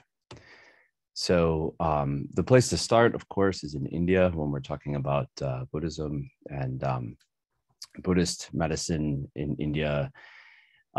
Is something that is maybe it's a term that we can debate the applicability of when it comes to India. Very earliest Buddhist sources from the pre-Mahāyāna or Nikaya Buddhist tradition don't appear to be presenting a very coherent medical model, although they definitely do draw upon the medical knowledge of ancient India, very similar to what you find in the Ayurvedic corpus. As Buddhism develops in India, the emergence of Mahāyāna and Vajrayana traditions, medicine becomes much more central within the Buddhist textual corpus. And so you have an increasing focus on healing and medical knowledge as time goes on in India. The texts that are written in India are transported and translated all across Asia, as we know. And so in many ways, Buddhist texts and Buddhist knowledge becomes a kind of a vehicle for medical exchange between different regions of Asia. In my field, I'm a historian of medicine. My PhD is in the history of medicine. We tend to approach Asian medical traditions sort of in silos where, you know, people who work on Ayurveda work on Ayurveda and people that work on Chinese medicine work on Chinese medicine. And looking at Buddhism, it requires us to sort of to cross across these silos, because Buddhism in many ways was cross-pollinating, carrying or a catalyst for the transmission of medical knowledge around Asia, across cultures, across languages. And very much Southeast Asia is very a central part of this network of exchange. My approach to this kind of large picture of transcultural, regional exchange is to think about networks and nodes where exchange happened, where we have historical records of people from varying backgrounds, varying different locations getting together. We have records of people like Punyadhara, for example, or I Ching, a Chinese pilgrim who went to India and studied medicine at Nalanda. We have many records of exchange between India and East Asia, between Southeast Asia and Tibet, and so on and so forth. Just sort of a larger picture of the circulation of knowledge throughout Asia. And we have locations where we have important collections of texts or archaeological materials are noted here on the slide. The Khmer Empire is one of the most significant archaeological sites in the world for the study of Buddhist medicine in the pre-modern period. If we focus on China, the point I want to start by making is just that, you know, when people think of Chinese medicine today, we think of acupuncture and herbs and so forth. And that's very much a product of, these traditions did exist in ancient times. But for the medieval period, which is the period that I study, medicine was much more pluralistic, and there were many different types of healing and a lot of crossover between what we would think of as religious and medical interventions. And so Buddhist healing, Buddhist techniques, Buddhist knowledge about the body were entering into China during this period, and were very much a part of the sort of the pluralistic medical culture of the time. I want to talk about some of the important threads of medicine and healing knowledge that were very influential in China. There was the introduction of healing deities. For example, we have here Avalokiteśvara and also the Medicine Buddha Bhaiṣajyaguru in a more of a Chinese or East Asian mode of depicting.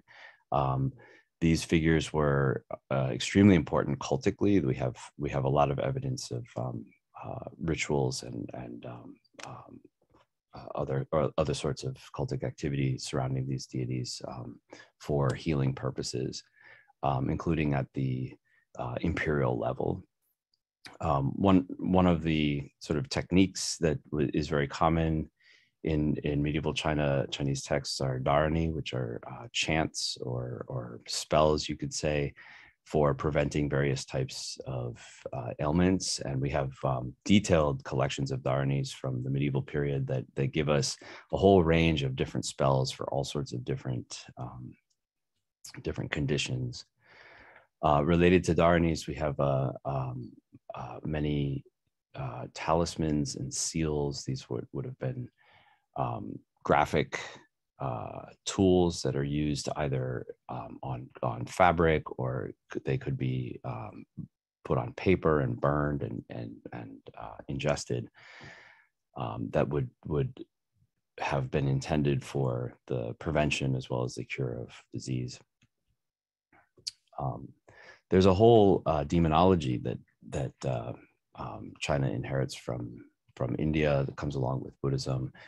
Not only different types of demons, new types of demons, disease-causing demons like the grahas that are shown here on this slide, but also a whole range of different types of remedies for demon assault, and these include the dharanis and the talismans that I just mentioned, but also all kinds of herbal remedies and other kinds of ritual interventions. A lot of people today are interested in the healing benefits or the stress reduction benefits of mindfulness meditation. This is nothing new. Buddhist meditations have been linked with healing since almost the very beginning of the tradition. In China, frequently there was an emphasis on the healing effects of meditation. My slide here is also suggesting that we beware of the danger of meditation illness, which is something that the texts talk about as well, which is to say that too much meditation or meditation done in the wrong way can cause illness. The medieval Chinese texts have a lot to say about that, which is the subject of my sort of next research project. So we don't have the kinds of archaeological sites that we've been talking about in Cambodia and Thailand in China. But I wanted to share with you a sort of idealized map of what a Chinese temple properly should look like, that is produced in the early 7th century. And if you look at the very right-hand side of this map and we zoom in, you can find that they are advocating or suggesting that the ideal temple should include a hospice, a dispensary, an infirmary, and also incidentally running water toilets as well. So the sort of ideal temple in the Tang Dynasty China would have included these kinds of facilities within the grounds of the temple. I wanted to connect some themes from medieval China with what we've been talking about in the Khmer Empire. And one way to do that is to talk about the role of Buddhist charity in the legitimization of rulers. And this is something we know all the way back from India with King Ashoka, and it's been sort of a repeated theme throughout Buddhist cultures in the pre-modern period, where rulers are very interested in promoting their own image as magnanimous donors of money and resources to the Sangha, to the temple structures, and specifically to medical charity.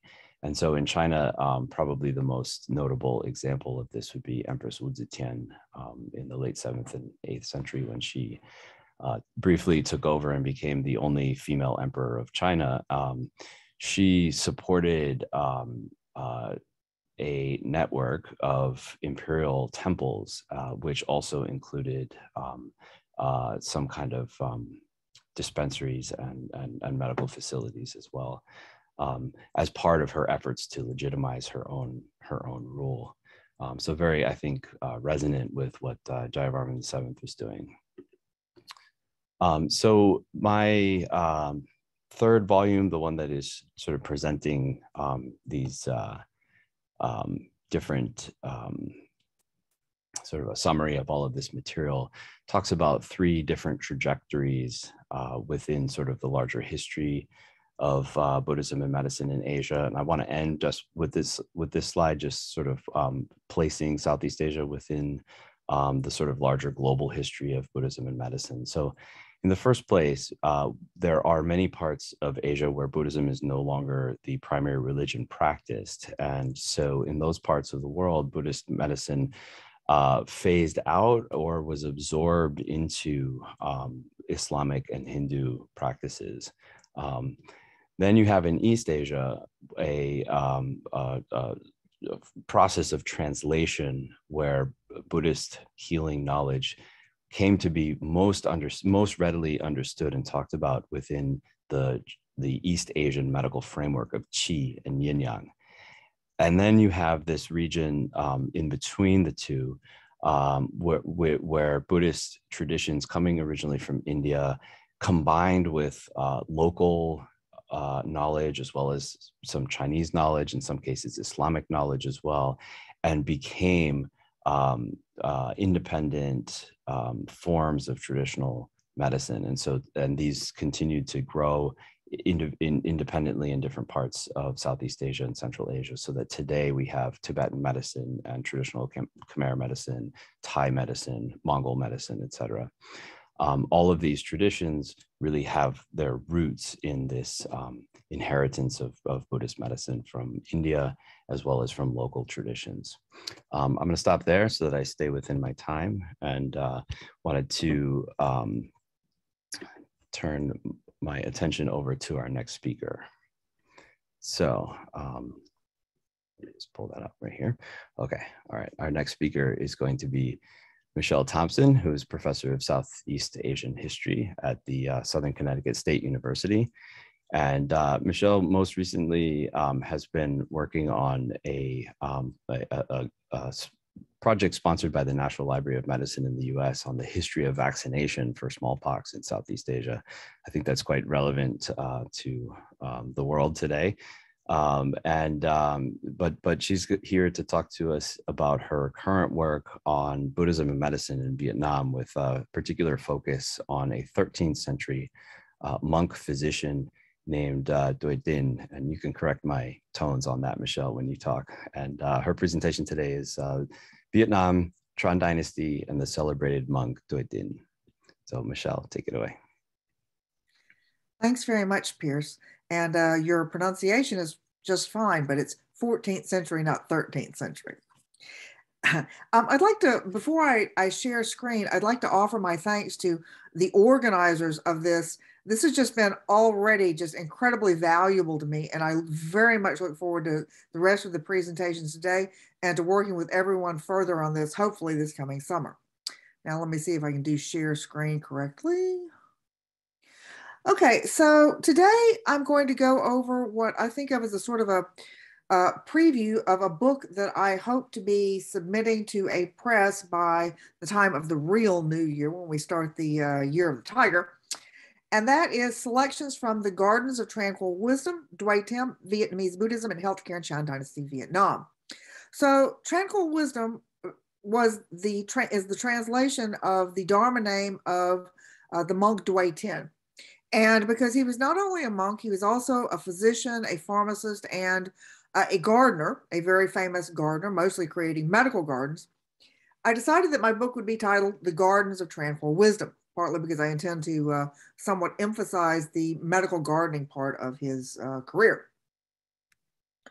So, Doi Thiem is a semi-legendary man. He was born Nguyen Ba Thien, but even his birth date is not really known. Various authors put it as 1308, 1311, 1330, as late as 1331. There is some agreement that he died in China, not in Vietnam, around 1400.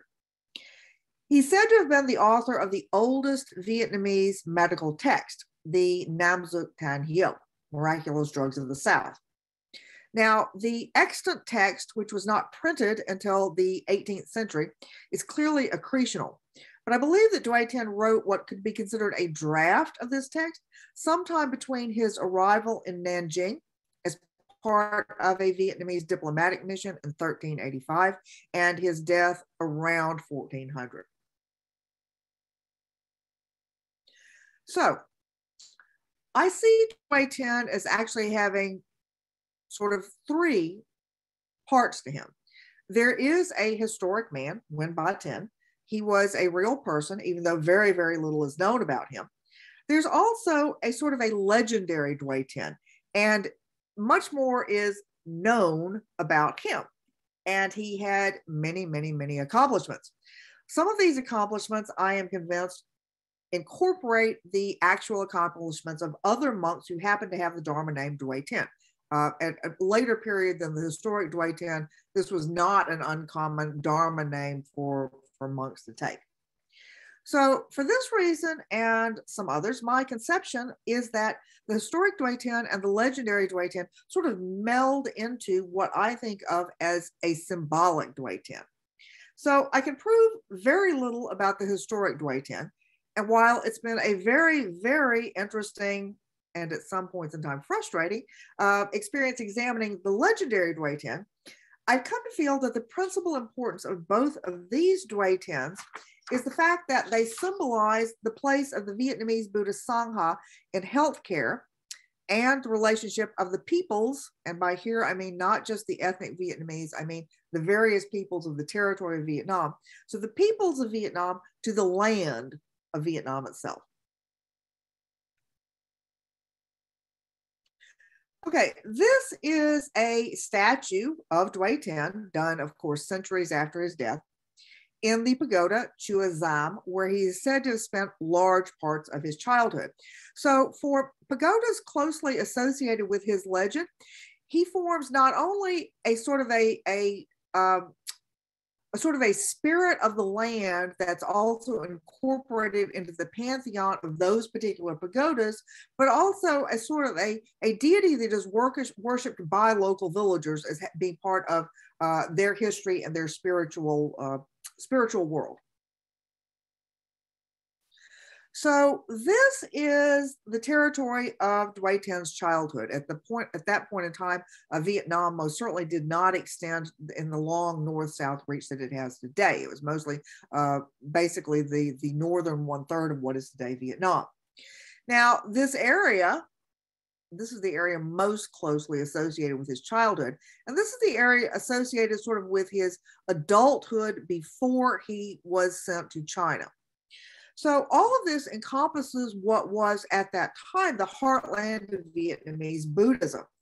And that exact same heartland was also the heartland of Vietnamese medicine and pharmacology. And that has a tie into some of the earlier presentations today, in that you'll see that this incorporates sort of at least the edges of where the Red River Delta hits the mountains that surround it.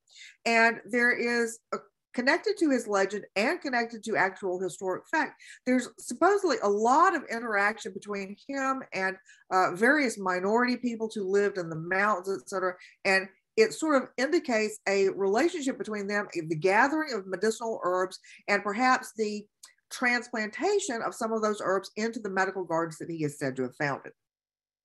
In fact, I think you can say that while Vietnamese Buddhist, mostly monasteries, were not organized into anything like as systemic a national healthcare apparatus as existed in Cambodia, they did in fact constitute the de facto public health system in Vietnam in at least the 12th to the 14th centuries.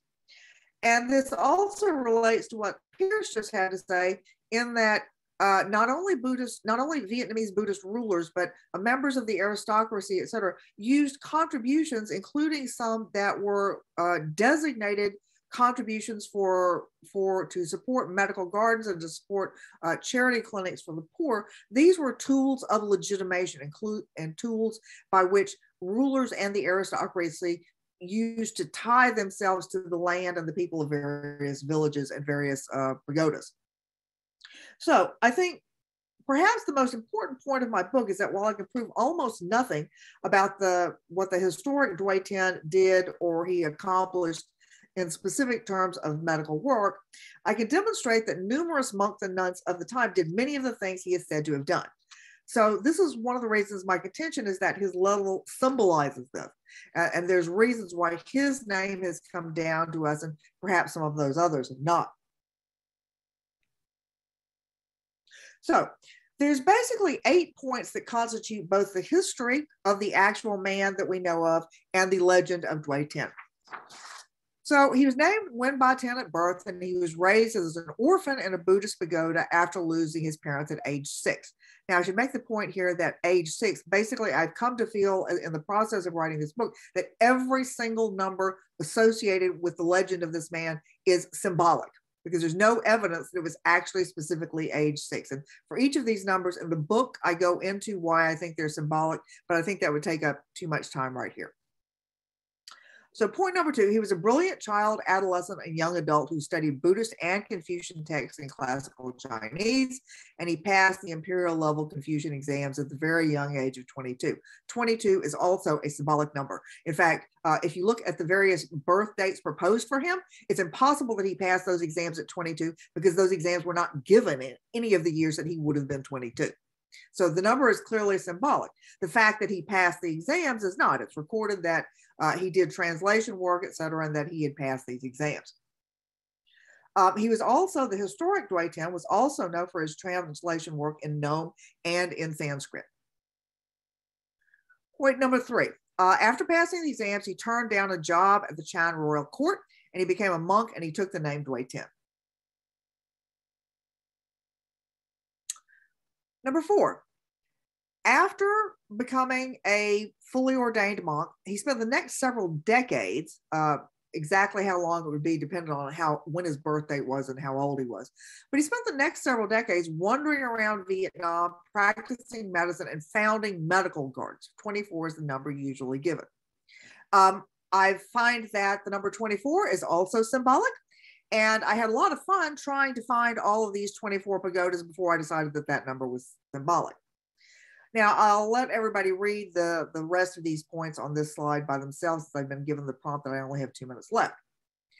So after being sent to China when he was approximately 55, or definitely with the mission of 1385, he became a top-ranked member of the palace medical service and performed wonderful cures, such as saving an empress from death due to complications of childhood. Now, this is also, most of this is completely unlikely because there was no woman with the rank of empress during the time that he is said to have lived in China.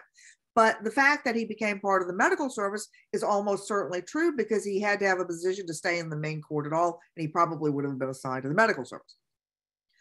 Now, he was never allowed to return to Vietnam, and he died in China, having requested that his tomb contain a request to go back home. So I think that this request, carved on a stele that was erected in his home village, to whoever goes southward, take me with thee. And there are a number of different translations of this. I think this is one of the reasons that his legend remains so important for the Vietnamese, because this is a very poignant, a very, very humane tale. I mean, it's one of the reasons that I'm so fascinated by him myself. After all, you know, it's very, very unheard of for scholars to know almost anything about the personal feelings of a non-royal, non-aristocratic 14th century Vietnamese man. But as surely as we can know anything about such a person, we know that Due Tien wanted to go home. Now, I'd like to use my little bit of remaining time to talk about modern connections. So almost any city of any size in certainly northern and central Vietnam has a street named for Due Tien. This particular one with a street sign on it is on the corner where the National Institute of Traditional Medicine exists, and that's not an accident. Now this, again, ties into sacks of medical herbs. So this is one of the storerooms at a place that I believe Pierce has also been. There's an entire network right now of Buddhist charity medical clinics, and they are called Duong Due Tien. Now that can be translated in a couple of different ways. The Duong can be a type of road. It's usually translated as boulevard. So you can consider this as being the way of Due Tien, but another way to translate Duong is place. And so this is Due Tien's place.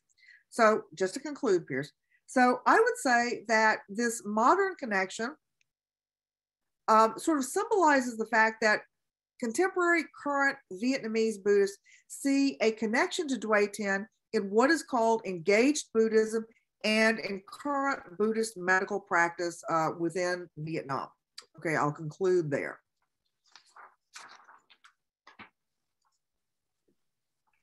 Thank you, Michelle. I like that you were watching me, so I didn't have to interrupt you. So we can continue doing that with the other panelists too. So the next panelist is going to be Colin Millard, and Colin is currently a senior lecturer in medical anthropology at Newcastle University, specializing in medical anthropology and the social anthropology of South Asia and Tibet. He's carried out extensive fieldwork in Nepal, India, and Tibet on Tibetan medicine, Bun medicine, and the healing rituals of Ngagpa householder priests. So Colin is going to be speaking to us today about ancient Tibetan herbal blessing ceremony that he witnessed in Nepal. So Colin, the floor is yours. Hello everybody, I'm just trying to share my screen first of all. Okay, got it. Can everybody hear me? Yep. Yes, carry on. Right, so Pierce has just introduced me, so I don't really need to say much about myself. So my background is in medical anthropology. I currently work at Newcastle University in the medical school, mostly working in global health. But for many years, I've also been doing research on Tibetan medicine and the anthropology of Tibet and Nepal. And at various points, I've done studies on Tibetan medicine, and I had the good fortune of witnessing this ritual, this Beaune medicine ritual called Osa Kyulpa, the light-infused medicine. It's a Beaune ritual, so Beaune is a religion, a lineage of Tibetan Buddhism going back to Bodhisattva Avalokiteśvara, who you can see in this slide here. The lineage of this medicine also goes back to him. It's rarely performed. I've had the good fortune, as I say, I've seen it 2 times now performed in Trichinopoly Monastery in Kathmandu in 1998 and the second time in 2012. The ritual takes many months of preparation, collecting all the required medical ingredients and preparing the ritual objects. About 120 medicinal ingredients are used. Most of the medicines are collected from the hills in Nepal. Some need to be bought from traditional herb suppliers. Now, this slide shows the Tibetan doctor Amtonyima Sampo collecting medicines from hills near his home in Mustang, and a medicine supplier in Kathmandu where some of the medicine ingredients were bought. Amtonyima Sampo and his teacher Amchi Gege, shown at the bottom of the slide there, played a lead role in collecting the medicines for the rituals. As I said, the ritual takes months of preparation and about 2 weeks to perform. The purpose of the ritual is alchemical, we can say. It is to transform the 120 medicinal ingredients into a healing nectar to heal the 400 classes of diseases in Tibetan medicine. At the same time, the 5 mental poisons of the ritual participants are transformed into transcendental wisdoms. In addition to the monks living in the monastery, on both occasions, a few hundred people attended the ritual from Bon communities in Nepal. Around 20 Bon Nagpas, that's householder priests from Dolpo and the Lubrak regions of Nepal, also attended and took part in the ritual. The principal ritual activities were undertaken by 32 monks, 12 of them recite in the main text. The Tibetan Lama carrying out the tantric empowerments was Yongzin Tenzin Nandak, who is shown at the top on this slide here. The transformative power of the ritual comes from the main deity, Shidro. This deity has 2 aspects, a peaceful aspect called Shiva, who emanates 45 deities, and a wrathful aspect called Trua, who emanates 86 deities. These deities represent various aspects of our psychophysical continuum. So the ritual happens in various stages. The first stage of the ritual is to purify the place. This is done by making offerings to the local spirits, the so-called Lu offering, which you can see in the slide here, and then taking permission from the Sadak, the land-owning spirit, by taking soil from the ground, which is considered to be the Sadak's stomach. This is then used for the base of the mandala in the ritual. The next step is marking the ritual boundary by establishing the 4 principal protection deities in each of the cardinal points at the boundary of the ritual space. Then the ritual spheres called Waldung, representing wrathful deities, are set up, which you can see in this slide. The next step is to set up the mandala of the deities. Here are the mandalas of the 2 deities.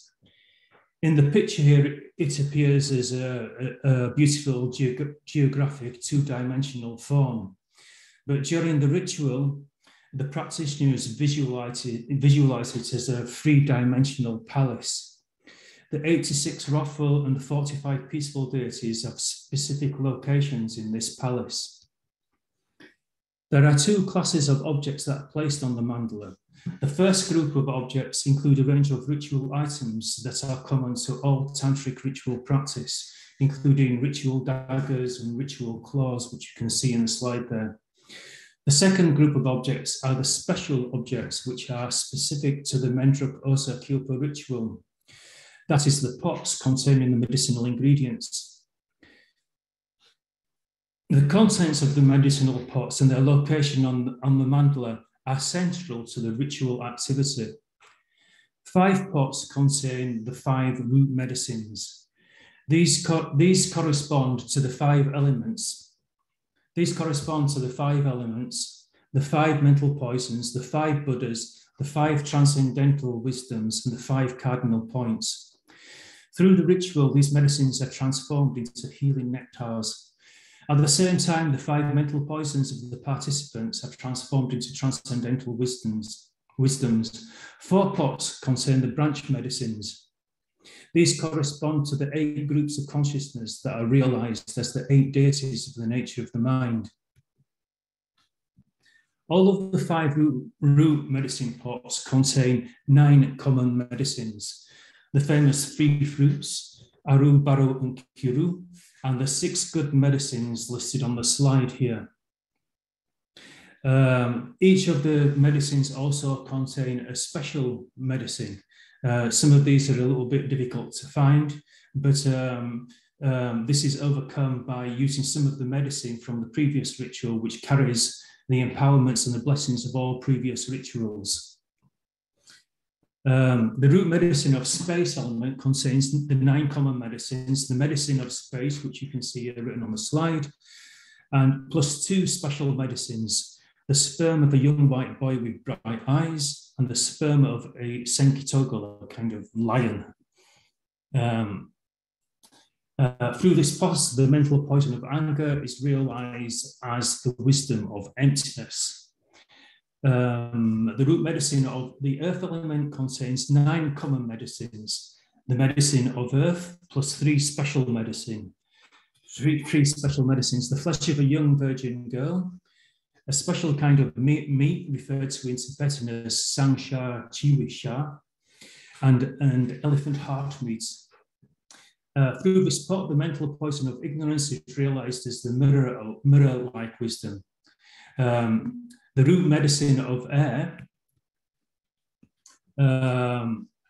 contains 9 common medicines. The medicine of air and 1 special medicine, the excrement circumambulatory running of a horse with a body that is a reddish grey and with a blue tail and mane. Through this pot, the mental poison of pride is realized as the equalizing wisdom. And then we've got the medicine of fire, contains 9 common medicines. The medicine of fire plus 2 special medicines, the menstrual blood of a girl whose skin is bright and of reddish colour, and the blood of red birds. Through this pot, the mental poison of desire is realized as discriminating wisdom. And then we're moving on to water. The root medicine of water element contains 9 common medicines. Medicine of water plus 3 special medicines, the urine of a bright brown boy, the urine of a bright blue girl, and the urine of a mute dragon. And then we have the 17 branches of medicines. These are in the 4 pots in the intermediate regions, which, as you can see, contain the 5 organs of the consciousness of any animal. The pots, when these are all assembled, the pots are brought to the mandala by clean boys and girls who represent dakinis. The practitioners then invite the nectar to the medicine.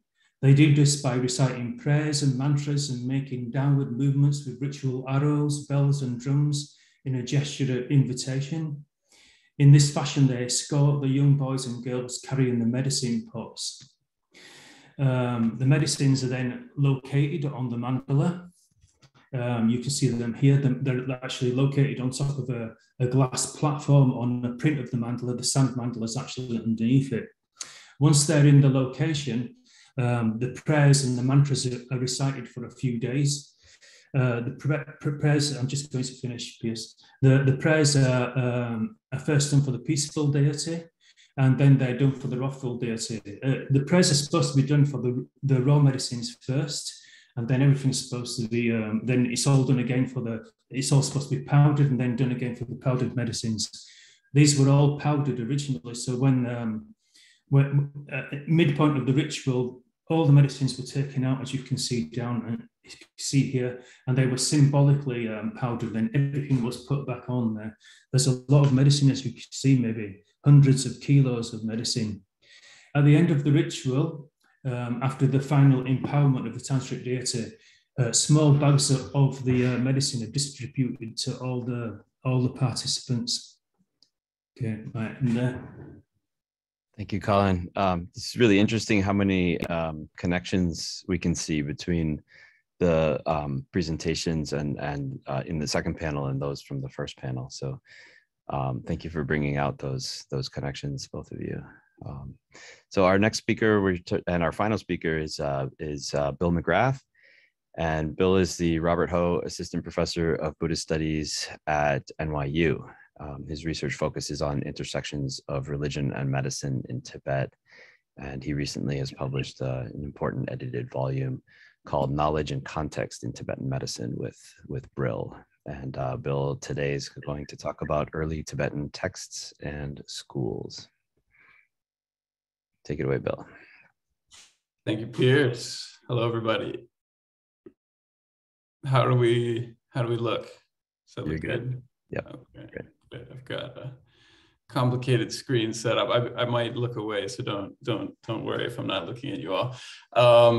So I guess first of all, I would like to say thanks, just like everybody else has said thanks. This has been really a surprisingly, maybe I shouldn't say surprise, like Piers was saying, the connections have really surprised me, right? As you can see on my first slide, there's also a mandala, just like Colin was describing, and just like many of these archaeological diagrams were also sort of showing, right, this square, symmetrical kind of cosmological design. This is the first, it's a very famous painting for anybody who knows Tibetan medicine. This is the first of a series of paintings that were produced around the turn of the 18th century, the end of the 17th, by Desisante Jamso, based on the Four Tantras.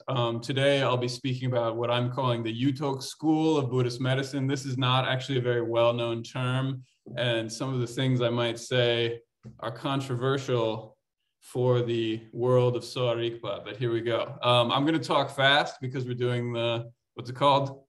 Pecha Kucha. Pecha is how you say book in Tibetan. So that's sort of a funny word to hear in Japanese too. Soa Rigpa, maybe you've heard this word, maybe you haven't. It's a Tibetan word, but it's also a translation of a Sanskrit word. So when people use it as if to present a uniquely Tibetan vision of medicine, it's a little bit, what to say, misinformed, right? Chikiti Savidya is one of the 5 fields of knowledge that are translated into Tibetan around the turn of the 11th century with the development of kind of new schools in Tibet. You get Pandita, who are scholars of these 5 fields, medicine being one of them. So it's really let's say, cosmopolitan system thinking about medicine as part of a larger Buddhist system of knowledge. So one thing I will talk about today is Soa Rigpa. Another I will talk about is the 4 Tantras. Some people translate as the 4 treatises. I will argue today that that is also misleading. It's the most important book in Soa Rigpa. And I will also talk about Yutok, most important person in Soa Rigpa, actually very similar to Michelle's presentation, kind of a legendary figure. I'm going to do what I can to talk about them. As you can see, I'm already talking about way too much stuff, so I'm going to talk really fast. Please take some notes and we can discuss in the subsequent period. What I'm arguing is this is a school, right? The Yutok school is a Buddhist school of medicine that first developed in Tibet. Nobody really uses this term. I want to introduce it. Soa Rigpa, here's the results of a project called Reassembling Tibetan Medicine. Stefan Kloos was the PI for the project, but you can see the team here in the image. One of the main takeaways that I see in this image is that Tibetan medicine is big. You can see it in small print there. 615.3 million USD, right? The Soa Rigpa industry in Asia produced pharmaceuticals worth 615.3 million USD. That is big business. And it's not entirely clear from this presentation, but it's all coming from China, right? 97.5 of the market is within China. It's distributed here across the TAR, Qinghai, Gansu, Inner Mongolia, Sichuan, Yunnan. But this is we're talking about China here. A very small percentage of this production is in India and in Mongolia, a very even smaller percentage in Bhutan. But maybe more interestingly, despite China being the center for production, it is a global phenomenon, right? Maybe some folks here in the audience have taken Tibetan medicine. And so this is a map causing us to think about where that medicine comes from. This sort of lines up with Pierce's bubbles. I'm going to actually pop one of his big bubbles in the middle. He's calling, I know he didn't do this on purpose, but Xining was in his green East Asia bump, Lanzhou in his green East Asia bump, Inner Mongolia in his green East Asia bump. No. This is bigger. Soa Rigpa is huge, right? Look at this map. Soa Rigpa is enormous. Now, I would say India is misrepresented here. Parts of Dongbei, what was once called Manchuria, maybe not always under the Soa Rigpa bubble, but during the Qing, almost certainly, the Qing Empire also practicing Soa Rigpa. So long history here, important in subsequent periods of Chinese history, but we're going to talk about the old stuff. We're going to talk about the books because that's what I'm into. I'm into books. So what are the 4 Tantras? Here's the book. It's called the Gyushi in Tibetan. It very briefly put It's framed as the teachings of the Buddha, the Master of Medicine that so many of us have talked about today. But it's not just the Master of Medicine. As you can see in the illustration here, we've got the blue Master of Medicine in the middle. But he emanates, he sends out nirmanakaya, trukku, he sends out emanations of two sages who then talk to each other. One is Rigpa Yeshe, he's in the upper right corner in this image here. Two is Yilekye, who's the student of Rigpa Yeshe, and the entire text is formed as a conversation between these two emanations that ultimately derive from the medicine Buddha, the Buddha, Master of Medicine. The explanatory tantra, recent work, I guess is getting to be less recent, but Yanga about 10 years ago really proved that the explanatory tantra in particular, major sections derive from Vagbhata's Ashtanga Hridaya Samhita. I believe this was mentioned in some of the presentations on Khmer medicine. It's true for Tibetan medicine too. Very important work, Ashtanga Hridaya Samhita.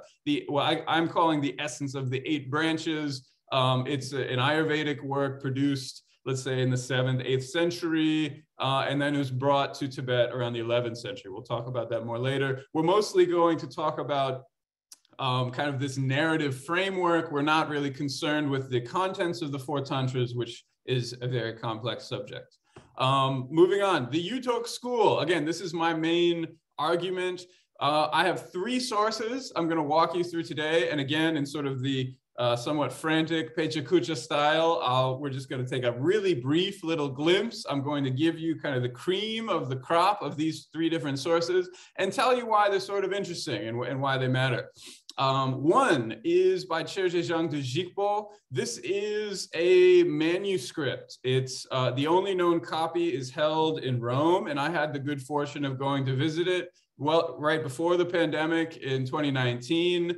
So thank you to the nice people who allowed me to do that. Dan Martin studied this in 2007. He published kind of a preliminary analysis of the work, but he actually missed something. And no criticism of the man. It's an amazing work, and he was working from a microfilm. I actually got to go see it, and I got to photograph it. And here's a photo I took. There's a nice kind of drawing at the beginning. As you can see, the opening homage is to Vagbhata. It's not to the Buddha, it's to Vagbhata. It's saying homage to Vagbhata, this author of the Ashtanga Hridaya Samhita.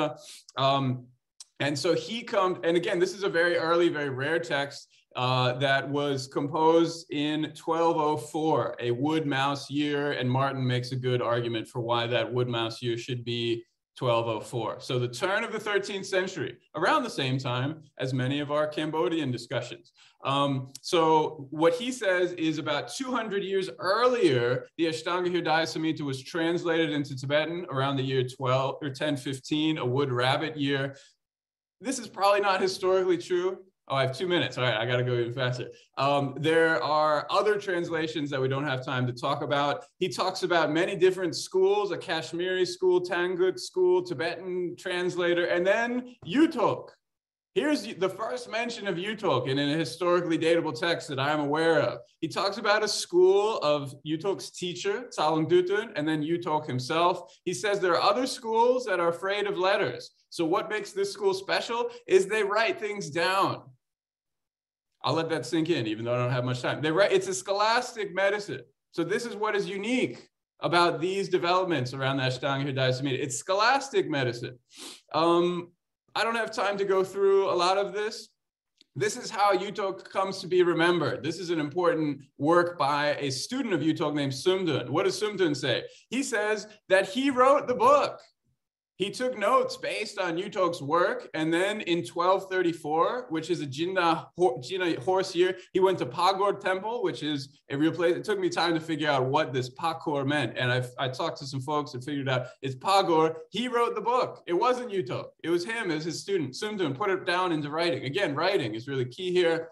Next, there's sort of a tantric remembering of his master Yutok, remembering Yutok as being like the emanated sage himself, as being the student who writes it down. Again, he's pretty clear about this. He says, I wrote this down, everybody, and my teacher was a Buddha, and I'm a Buddha, right? And so it's using tantric imagination to describe where this text comes from. I don't have really time to talk about the Sakya Medical House. I saw Reiko Shino is in the audience.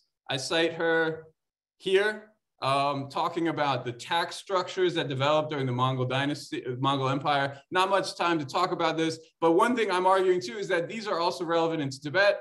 The category of the medical house develops, and maybe coming back to this question of what is a hospital, what is a medical school, what is a medical house. I think it really comes back to these tax structures are important. How is payment coming for these medicines? Is the government paying for it? Are individuals paying for it? This becomes clear during the Mongol Empire. There are these official tax exemptions that are given to these Tibetan physicians. And so just to conclude, we basically skipped the last part, but that's fine. Soa Rigpa is a Tibetan language scholastic medicine of all of Central Eurasia. It's not just the Tibetan Plateau, Mongolia, Himalayas, really spreads quite widely, even into Manchuria. The Four Tantras is a Buddhist scripture. You treatise translators? No, it's tantras. The Four Tantras is not a treatise. It is a Buddhist scripture, and the Yutok school is a Buddhist medical school that developed in Tibet and expanded widely during the Mongol Empire. Thank you very much. Here's my bibliography.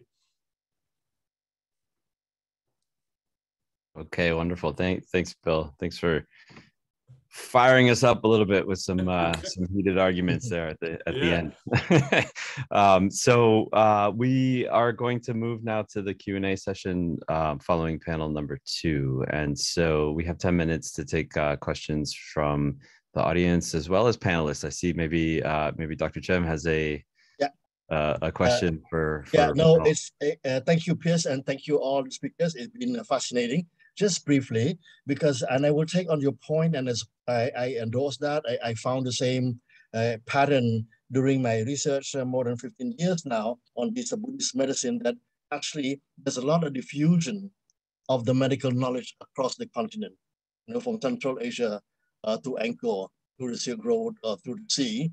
And when you talk about demonology, I don't know if you come across that book called Kumara Tantra Dhavana, Jean-Philippe Yoza. See, they have the text in Cambodian, Indian, Tibetan, Chinese, and Arabic.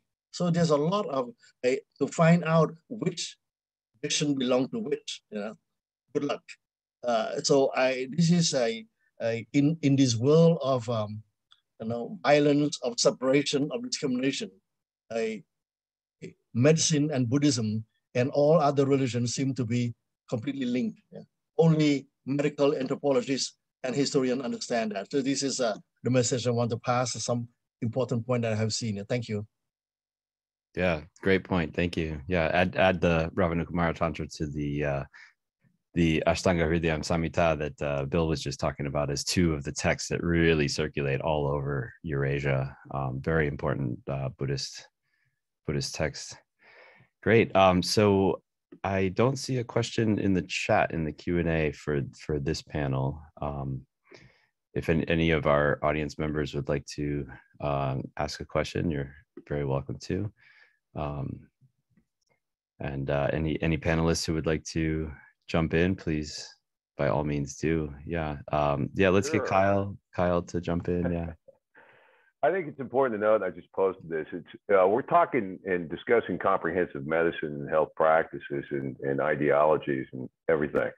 So this includes physical and mental and spiritual and cultural and social and so forth. And it's important to realize that we're not just talking about, physical cures for physical ailments. And that was important just as much in the past, if not more so than it is in the present.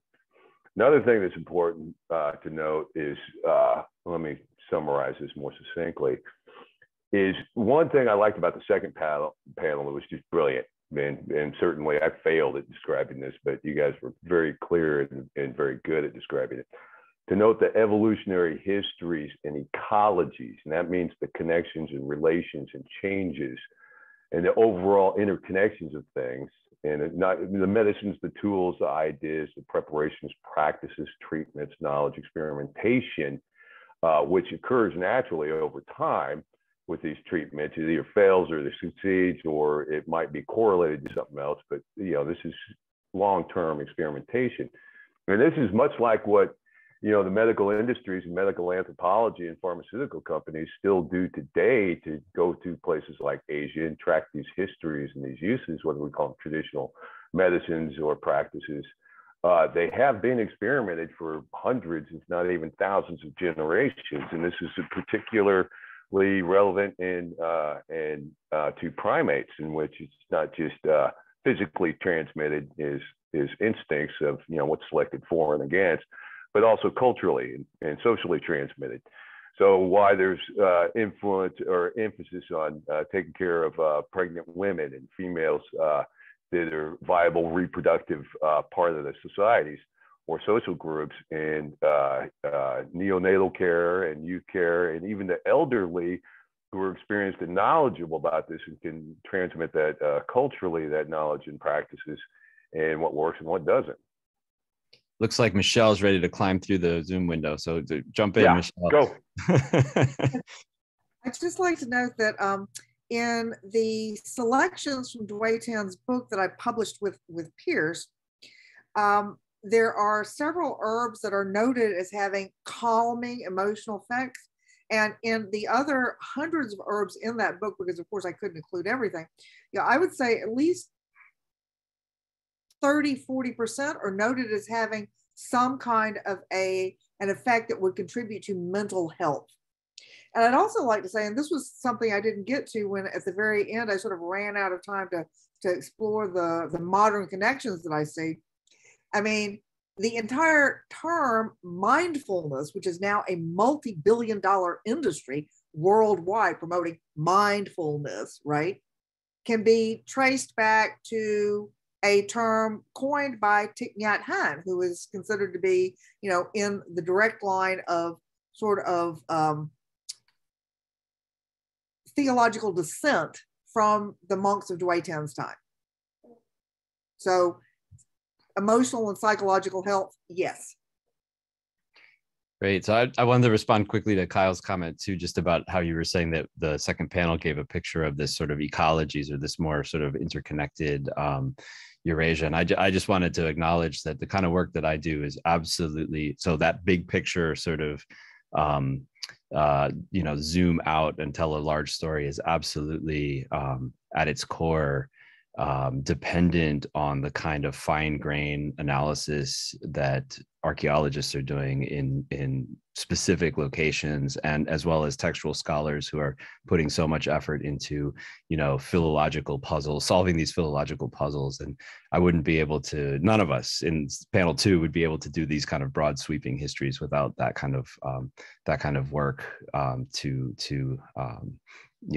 synthesize. So we're very much in synergy with each other. So Bill, you had your hand up for a little bit. Thank you. Yes. So I hope that this sparks a larger, more interesting conversation, but I have a very specific question for Colin that I've been wondering about. So there are these really kind of disturbing special ingredients for the ritual that you're describing. And I just wanted to know, did they really use flesh of a young virgin girl? I mean, this is something like, what's his name? Wiedemeyer's book is saying, no, of course they don't really eat brains and blah, blah, blah. And I just wanted to know, what source were you using? And did you ask people about this? Like, hey, what are you actually putting in these substances? I did ask them, yeah, obviously. I mean, how do you get the excrement of a blue horse while it's running, so it's highly unlikely that some of these ingredients didn't go in there. But so I asked them about it, and what they said was they used the previous medicine.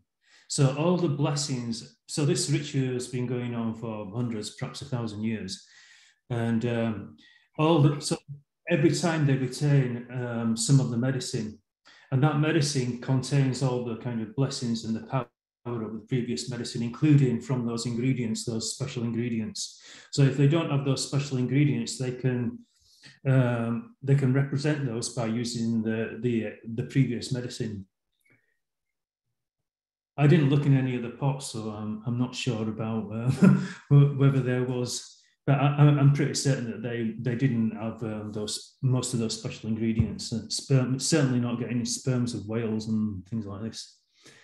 That's a perfect solution. You don't need to buy that in the traditional medicine shop in Kathmandu. It's a lot of it's symbolic, you know. It's part of the ritual process. There was real medicines there. There was 150 real medicines, but the special ingredients are part of the symbolic process of the ritual. Yeah, that also, I think, is Bill's question. You know, it's taken it in a slightly different direction, is relevant to the process of localization of traditions as they move from across cultures and across languages, right? Like what is a community in China going to make of the ritual prescriptions for having certain types of medicines that was composed in India, right? And often they would substitute local medicines that were considered to be equivalents. And I'm sure that kind of thing was happening in the Khmer Empire as well, with recipes from, you mentioned Shushruta, or from other Indian texts. Maybe not all of those substances were necessarily locally available, and so these kind of traditions of substitution would be established. I don't know if we know too much about the recipes that were being or the recipes that were being used in these arogyasalas in Cambodia, or any of the ritual practices that went along with those. I'm wondering if some of the panelists from panel 1 had any thoughts comparing what you know about Khmer medicine with the kind of rituals that Colin was talking about in his presentation. Do we know anything about what was done in these? Reti is the expert. Oh, Reti, we can't hear you. No, sorry, Mary. I give the floor to Dr. Chaverty because he asked, okay, a lot of that. And my works mostly is on the field work, but I have some forms and collecting from the local people living along the ancient roads. So they're using, some organ from, animal or a little bit strange. I don't know how to explain, but also, in the tradition healing tradition, for local people, and also for ritual as well. So maybe get Dr. Chaverty. No, I have no answer. I'm a historian of medicine. I have no knowledge, just some very shallow knowledge about medical anthropology. But I wonder if Dr. Plong Pisit is still around as a participant. Pisit is a medical anthropologist in Cambodia. He may have some insight to that. One thing that occurred to me when we were talking here is these rituals the ritual that I was describing, the mantra ritual, it was a ritual done by the Beaune religion, but it's common to all Tibetan lineages of Buddhism. So it's, you find it in Khmer, the Kagyu. Quite often we get these mantra rituals, but they are tantric rituals, so they rely on the Vajrayana form of Buddhism, and they're also textually based. So my question would be, is there not textual evidence in Cambodia of similar kind of rituals?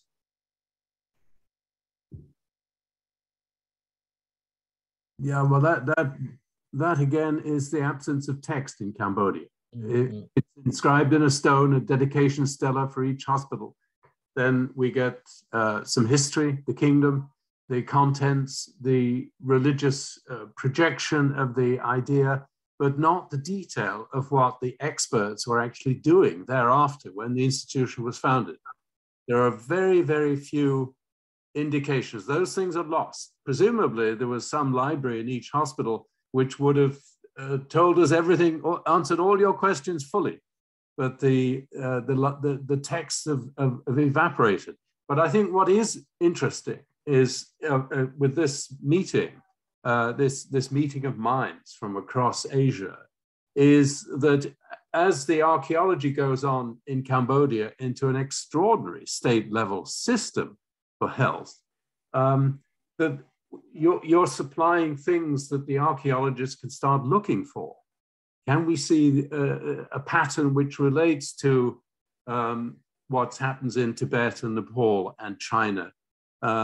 I think that's what's fascinating about this meeting, of minds, that we're coming out of silos, which Pierce talked about within the subject, and that the cross-fertilization of practices that were human practices over a huge area, and which built into a huge pharmacological industry, were there too in Cambodia. And we can build a pattern of things to go looking for as the archaeology progresses.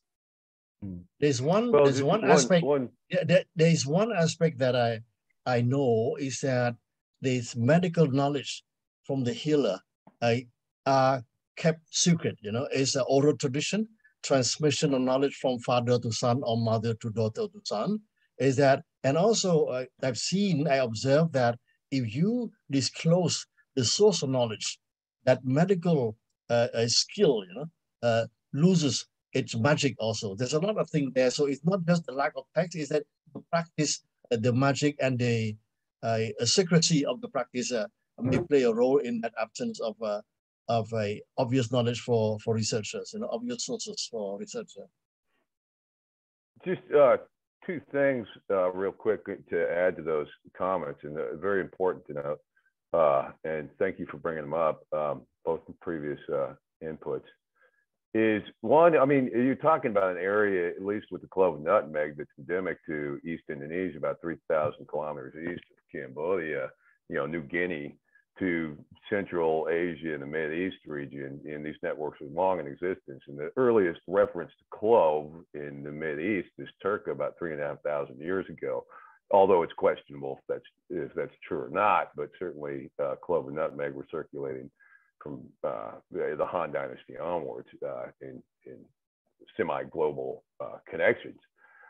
The other thing is that from an anthropological perspective, the whole concept of magic, secrets, spiritual empowerment, otherworldly empowerment to both the plants, to foreign origin, exotic origins, all this stuff gives it power. And whether that has a psychosomatic effect, whether it has a other spiritual impacts and things like that is critically important. That occurs in almost all cultures, and keeping the secret, keeping the magic, having it inherited. And so it's not specific to one society. It's actually pretty pan-human and pan-cultural in many regards. Specific manifestations are culturally distinct, of course. But, that has a huge impact on how it's prepared, the rituals involved, and how it's implemented, and how it's, the spoken word is just as powerful in the context of maybe being even possessed during certain practices and things like that, or at least in contact with the spiritual world, so to speak. And so this has, whether it's a placebo effect or psychosomatic or anything like that, it becomes clearly important. And it's also a great way to heuristically kind of rules of thumbs, keep the knowledge and simplify it so it can be passed along. And I think those are very important points. Thank you for bringing them up, both of you. So we've turned the Q&A, the 10-minute Q&A into a 20-minute Q&A plus cross-panel cross-fertilization between the panels. So I think, and we're up on the hour, so I want to turn this back over to Peter just to close our webinar here. I just wanted to say that, though, on the point that Peter, that you last made, the cross-pollination and trans-regional sort of networks that we've been talking about historically, I think are very much paralleled by the cross-pollination and the collaborations that we have right here within this webinar. So I wanted to just thank you for bringing all of us together from around the world to discuss this topic, and to get to meet colleagues that I haven't met before from Cambodia. So very, very happy and grateful that you've put this together, Peter. So thank you to everybody. And well, I want to thank everybody. It's been a real eye-opener for me, and I think for a good many of you, when we find expertise in areas that we only know fringes of. The purpose of this was to place the extraordinary Cambodian contribution into the history, because it's not really got its proper place. And it was an extraordinary state effort. And lots of evidence is there. It was massive. And so it was an institutional way of bringing in the religion, the pharmacology, the herbs, everything that was necessary, the rituals, bringing all these people together. And I think if we can go forward in forming a Cambodia-focused effort later this year, with all this abundance of expertise on the subject of medieval medicine in Asia, then I think it's got a very promising future. I think I feel that we're at the beginning of the cross-pollination and the really understanding of what an achievement it was by this king in the 12th century to institutionalize all of this. Very few have done that. And I think that the ambition of Reti and myself is to put that Cambodian piece into the basement of this large and important study for humanity. So thanks to everyone again. We're hoping that we can arrange a visit that Reti will help us with, where we can come and meet the Apsara colleagues. Let me thank especially Meng Hong and Pierce for dealing with experts with far too much expertise to transmit in a Pekka Kucha format.